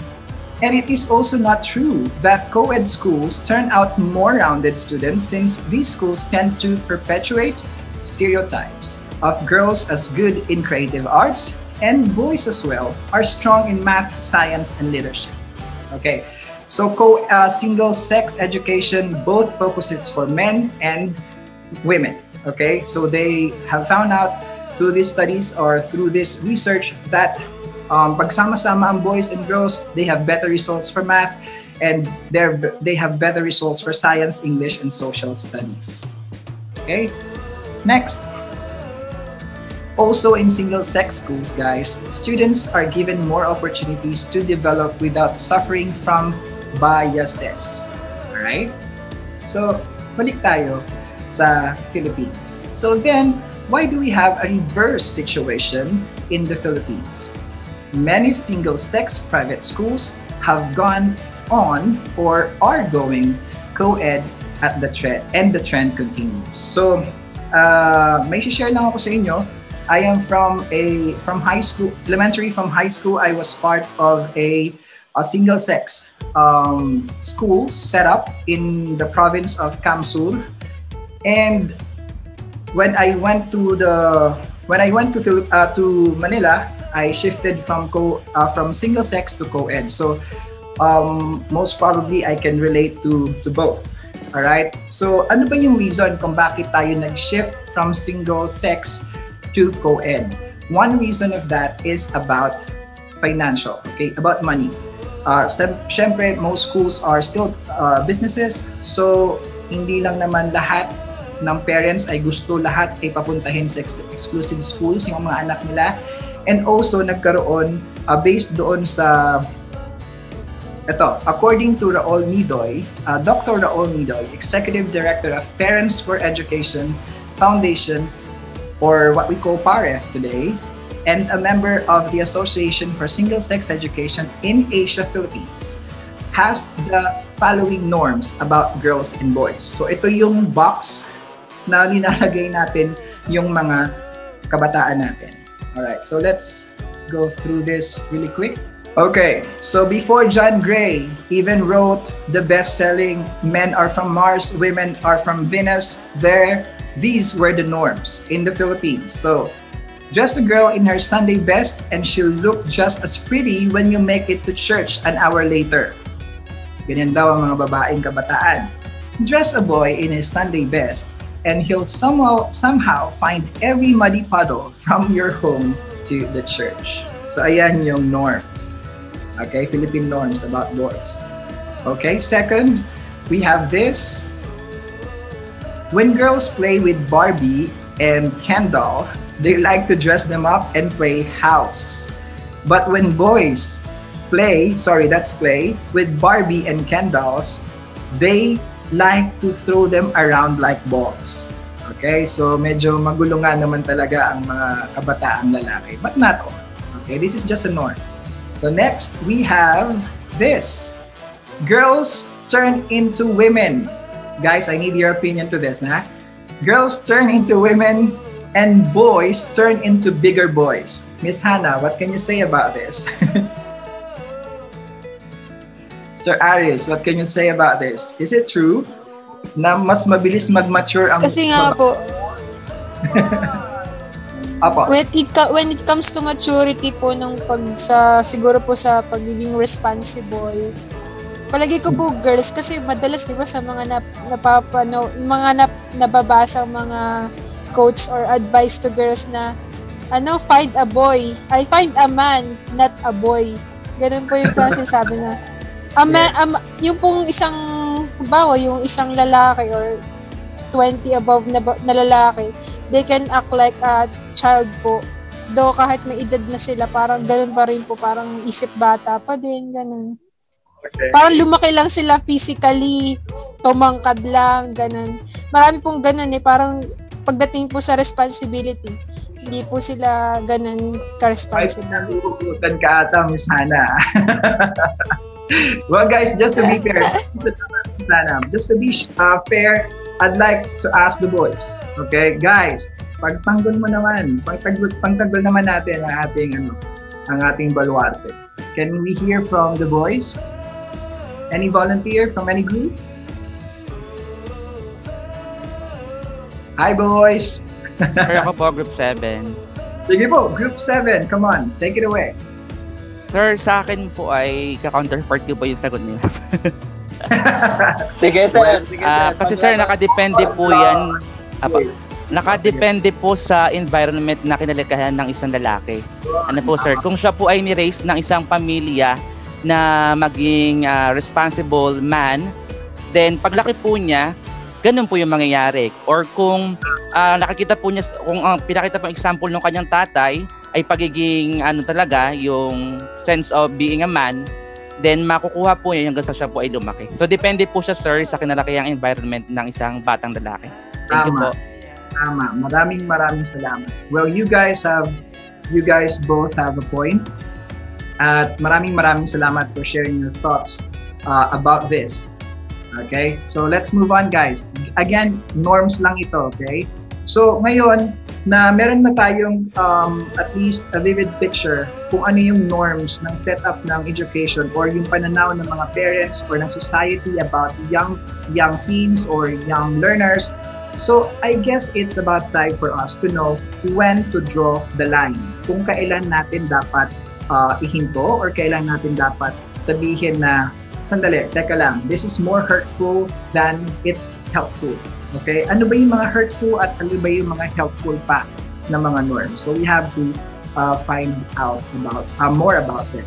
Ayan. So a classic research conducted in the 1970s and 1980s Boverman et al. In 1972 and Spence et al. 1984 found that women were evaluated as more communal and expressive than men, and that men were believed to be more competent, agentic, and instrumental than women. And also, these differences extend beyond evaluations to beliefs about occupations and appropriate roles. So ito na yung tatawag natin gender roles and stereotypes. People who are not labeled feminine or masculine enough are termed androgynous individuals because they have a mixture of the traits traditionally assigned for one sex or the other. This is from BEM of 1974. Now, let's move on. According to the Office of the High Commissioner of Human Rights, this is in the UK, a gender stereotype is a generalized view or perception about attributes or characteristics that are ought to be possessed by women and men, or the roles that should be performed by men or women. A gender stereotype is therefore harmful when it limits the capacity of women and men to develop their personal attributes or professional skills and to take decisions about their lives and plans. Okay, so gender stereotype becomes so harmful kung ito na yung nagdidictate sa atin kung saan tayo dapat pumuntang profession, kung ano lang yung course na pwede nating i-take, kung hanggang saan lang academically ang kaya nating i-grab, di ba?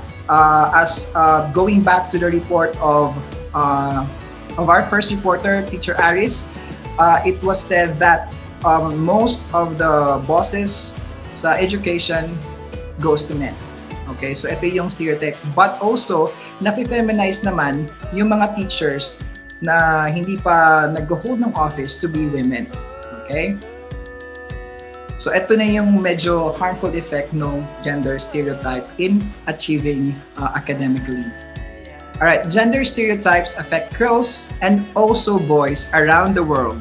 Hindi lang sa Philippines ito problema, kundi around the world, regardless of their country's level of development, and are encouraged by society at large, from parents to teachers. So there's a movement now going on na ini-encourage ang mga parents and teachers to move away from these stereotypes. This is one of the main conclusions of the WHO, Johns Hopkins University Global Early Adolescent Study. And although some may consider this trivial, it has very detrimental consequences for girls and boys from a very early age, reducing their aspirations and limiting their career options. So, yun nga, nakabox. Lalaki ka, engineer ka. Babae ka, teacher ka. Alright, so let's move on. Okay, so let's take time to compare both sides. Kung paano ba tayo, paano natin tingnan yung single sex and co-ed schools. Okay. Single sex.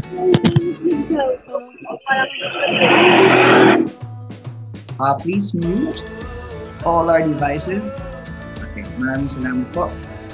Single sex school can be better tailor lessons and curriculum to students. Ayun nga yung sinabi ni Ma'am Annalyn kanina. And also, it's hard to be all things to all people, right? So boys and girls learn differently, and single-sex schools can focus their effort and all their resources properly or most appropriately, and able to accommodate these differences without a compromise. So hindi nalilimitahan yung admin ng school kung ano ba yung mga activities, extracurriculars na best fit or best directly to a gender, a particular gender. Now, punta naman tayo kay co-ed schools. Research shows that for up to 80% of students, both boys and girls, their brains are similar enough that they respond to the same teaching style. And also academics are enriched with boys and girls. They are exposed to each other's thinking and experiences in the classroom. So ang nangyayari, nagkakaroon ng sharing, nagkakaroon ng different influences yung mga bata dito sa co-ed school. Kaya naman yung sinasabi ng mas nakakarami kanina na nagbibigay ng kanilang information, ng kanilang opinion. Alright, so let's move on. For single sex, ito nga pala ay ang pedagogical arguments. In the areas boys and girls often do well in, whether it is an intellectual, physical, or behavioral domain, they aren't held back by the other gender. Okay, so dahil nga walang ibang nakakakita, sila lang, puro lalaki, puro babae, okay, hindi sila na-held back ng mga inhibitions nila. Hindi sila nahihiya na sandali, yung crush ko baka makikita akong ganito yung tsura ko, or sandali, yung ano ko, yung didiskartehan ko dun sa gilid. Baka ako anong isipin kapag ito yung sabihin ko, or if I laugh too hard, or kung meron akong puputok na tagyawat, so things like that. So having boys and girls in the classroom creates balance. Ito naman yung sa co-ed, no? Which benefits both. Where boys excel, they raise the standard for girls, and vice versa. Okay? Diversity allows students to stretch and challenge each other. So ayan yung argument naman, pedagogical arguments ni co-ed schools. Okay, how about naman doon sa developmental argument? Ito naman yun. Sa single sex, in adolescence, kids can be more themselves without sexual competition. So they can develop more without yung pressure sa kanila na sandali. Bakit ako, ganito na nangyayari sa katawan ko? Bakit sa kanya iba? Kasi pare-parehas kayo ng naranasan. So walang pressure, walang peer pressure. However, for co-ed schools, as Aristotle said, humans are social animals. Today, that means living in a co-ed world, not only in a classroom setup. Single-sex schools artificially shelter kids from this reality. So according to this developmental argument, yung co-ed school, yung single-sex daw, nagkakaroon ng parang invisible umbrella na kung saan sinishelter natin yung bata sa mga dapat mararanasan niya. And which is, dare I say, dapat natural lang na maranasan in a real world scenario. Okay, so next one. Kids can try different things in single-sex education and explore unique interests and skills without the influence of social expectations stemming from gender roles. So, halimbawa, all-girls school yan. So, pwede siyang mag-try ng different things. Pwede niyang gawin yung mga usual na ginagawa ng mga lalaki without the judgment of the boys around because they aren't there. However, for co-ed schools naman daw, students can learn to be tolerant of people who are different than them and to treat each other with respect. Students are exposed to both male and female role models. So dito, na natututo tayo, we're being honed na we shouldn't lack of things na we're not so oriented with. We shouldn't take this matter simply, or we shouldn't joke about this. So ito yung tinuturo ng co-ed schools, okay, for developmental arguments. Next one. Okay. So ayan na po ang ating last slide for comparison ng single-sex and co-ed schools. Going to a single-sex school doesn't preclude students from interacting with the opposite sex, whether through extracurriculars outside of school.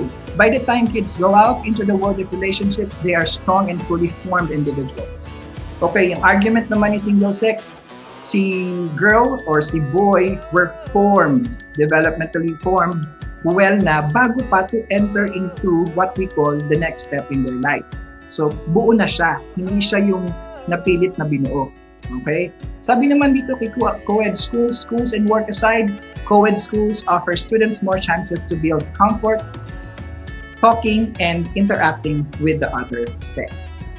Okay, so medyo nalilinawan na po ba tayo mga ka-classmates, or medyo lalo tayong na-persuade?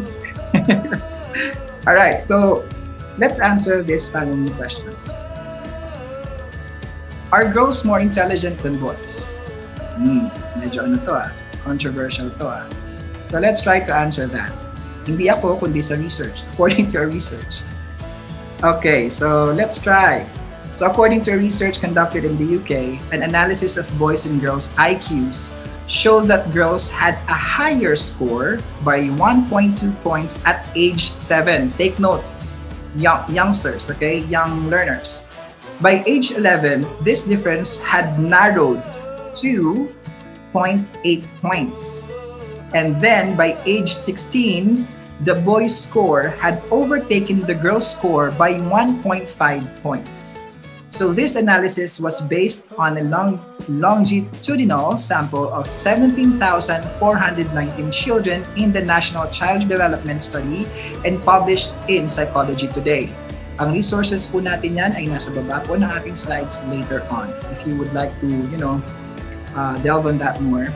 Okay, so ang studies na ito ay nagsasabi na yung mga bata, mga babaeng bata, and of course, their IQs are higher. However, kapag dumating na po ng adolescent period, ang boys ay humahabol. Okay. So, in 2019, 25.3% of girls achieved grades 7 to 9 in GCSES, compared to 18.6% of boys. The equivalent results in 2018 for English and Maths only were 24.6% for girls and 18.5% for boys. In 2019, 25.5% of girls achieved A+ or A grades at A level compared to 25.4% for boys. The equivalent results in 2018 were 26.0% for girls and 26.4% for boys. Kung makikita nyo, hindi naman siya masyadong malayo. Pero of course, ang girls ay nag-a-achieve talaga when in terms of academics. Alright, so are girls less confident than boys? Another controversial question, guys. So let's take a look. Okay, so based doon sa mga pinakita ko kanina na figures, a 2019 study of 4,000 pupils by GL Assessment in UK suggested that at age 11, only 25% of girls consider themselves very clever. Okay? This compares to 34% for boys, even though girls outperform by 8 to 10% in SATs. Okay, so in this study, yung mga girls, yung data, it shows na they are excelling more. Okay? However, when it comes to the question of confidence, okay, self-expression, 27% lang ang nagsasabi na they consider themselves as very clever. However, yung mga lalaki, although napapag-iwanan sila, they think of themselves as very clever. 34% of them. There you go. So let's move on to the advantages. Let's talk about them. Okay, ang single sex, ang mga advantages niya ito, less competition, number 1. Specially tailored programs for individual genders. Nasabi na natin yan kanina. 2 genders have different biology. Okay? So less attraction towards the opposite sex. Single-sex classes break stereotypes. Okay? So these are the advantages. Now let's go to the disadvantages. Now, for the disadvantages, we only have 3. Students get less practice. Wala silang real-life scenario or simulations only. Puro simulation. Less understanding of the world. Bakit? Walang normality. Walang parang sense of normality because they are being limited to their peers. Kung babae, sa babae lang sila nakikisalamuha. Kung sa lalaki lang sila nakikisalamuha. And less experience in life. Of course, they get less experience with communicating and with relating to the opposite sex. So ayan naman yung disadvantage. Now, punta naman tayo sa co-ed. Ano naman ang mga advantages ni co-ed? Number 1, students receive more access to diversity. Okay? Number 2, it bridges the equality gap. Okay? Na hindi lang dapat porque babae ka, pagbibigyan ka palagi. You have to keep up. Okay? Hindi pwede pag lalaki ka, dapat lagi kang magaling. No. You have to be considerate of your peers as well. Reduces the financial cost, of course. For parents who cannot afford to go, places or to move around places, they can opt to go to co-ed education. Number 4 gives opportunities for socialization and prep up students for the real world, which they will have later on in life, which is a co-ed world. Next one is, ano naman ang mga disadvantages ng co-ed education? We have mixed gender classes create sexual distraction. So yung sinasabi nga ni ma'am na medyo, di ba ito nang yung rampaging hormones, lahat naman tayo nagdaan sa period na ito, kahit naman ako, hindi ako exception daan. So naiintindihan natin yan lahat when we say sexual distraction, okay? We are attracted so much and we couldn't explain bakit tayo ganito at this age. And it also forces students to learn in unnatural ways, okay? And increase in bullying and cyber crimes. Dahil nga may mga threats, may mga opportunities na makipagkilala sa mga hindi naman masyadong dapat pinagkakatiwalaan na teens. So, nagkakaroon ng increased bullying and cyber crimes. Okay, this one. Now, this ends our report for today, guys. So, let me end by saying that many students do perform well with co-ed schools, but some do better in same-sex schools. So society can benefit from preferences and diversity, so let's offer options. And of course, as a teacher, let's help break any biases and gender stereotypes present in our classroom. Remember, society plays a great part in forming us as individuals. So our biases and stereotypes as a person is just a product of the society we grew up in the past. So let's filter the good from the bad and avoid the bad to crawl in to the next generation. So kung wala po tayong mga katanungan, meron po tayong mga questions, I'd like to welcome my colleagues, Sir Aris and Ma'am Hannah, to join us in the conversation. Yes po. Any questions po? Yes po, good afternoon. May tanong po ba? Any questions, guys? For the report of Group 4. Thank you so much, Sir Chris and Ma'am Hannah. May question po kayo? Ready po si Sir Chris sumagot ng inyong mga tanong. I understand that the presentation, the report of Group 3 and 4 are all very clear. Therefore, you may send your 3 questions to your classmates. And as per request by one of your classmates, can you send your presentation via group chat for the as reference for your quizzes? Is that okay with the group 1, 2, 3 up to 4? Okay yes, po, sir. Okay yes, po, sir. Yes, you send it to group chat kung kaya. Yes, no? Yes po. Sir, okay. siguro sir PDF form na lang po para po hindi maano yung mga spacing. PDF file po lahat ang isa-set natin. Okay. Mm-hmm. And for that, congratulations Group 3 and 4. See you next Saturday and Sunday for Group 6, 5 and 6. Saturday, 5, Saturday morning, 6, Saturday afternoon, and the last reporter, Sunday morning for Group 7.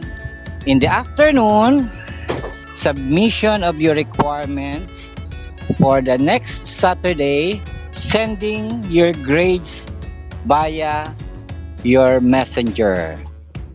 Okay? For that, again, congratulations and see you next week. Maraming salamat po, sir. Guys, thank you so much for taking your time and for being patient. Thank you, guys. Thank you, sir. Thank you din Thank you po, sir. Salamat po. Congrats, Sir Aris. Thank you po, sir.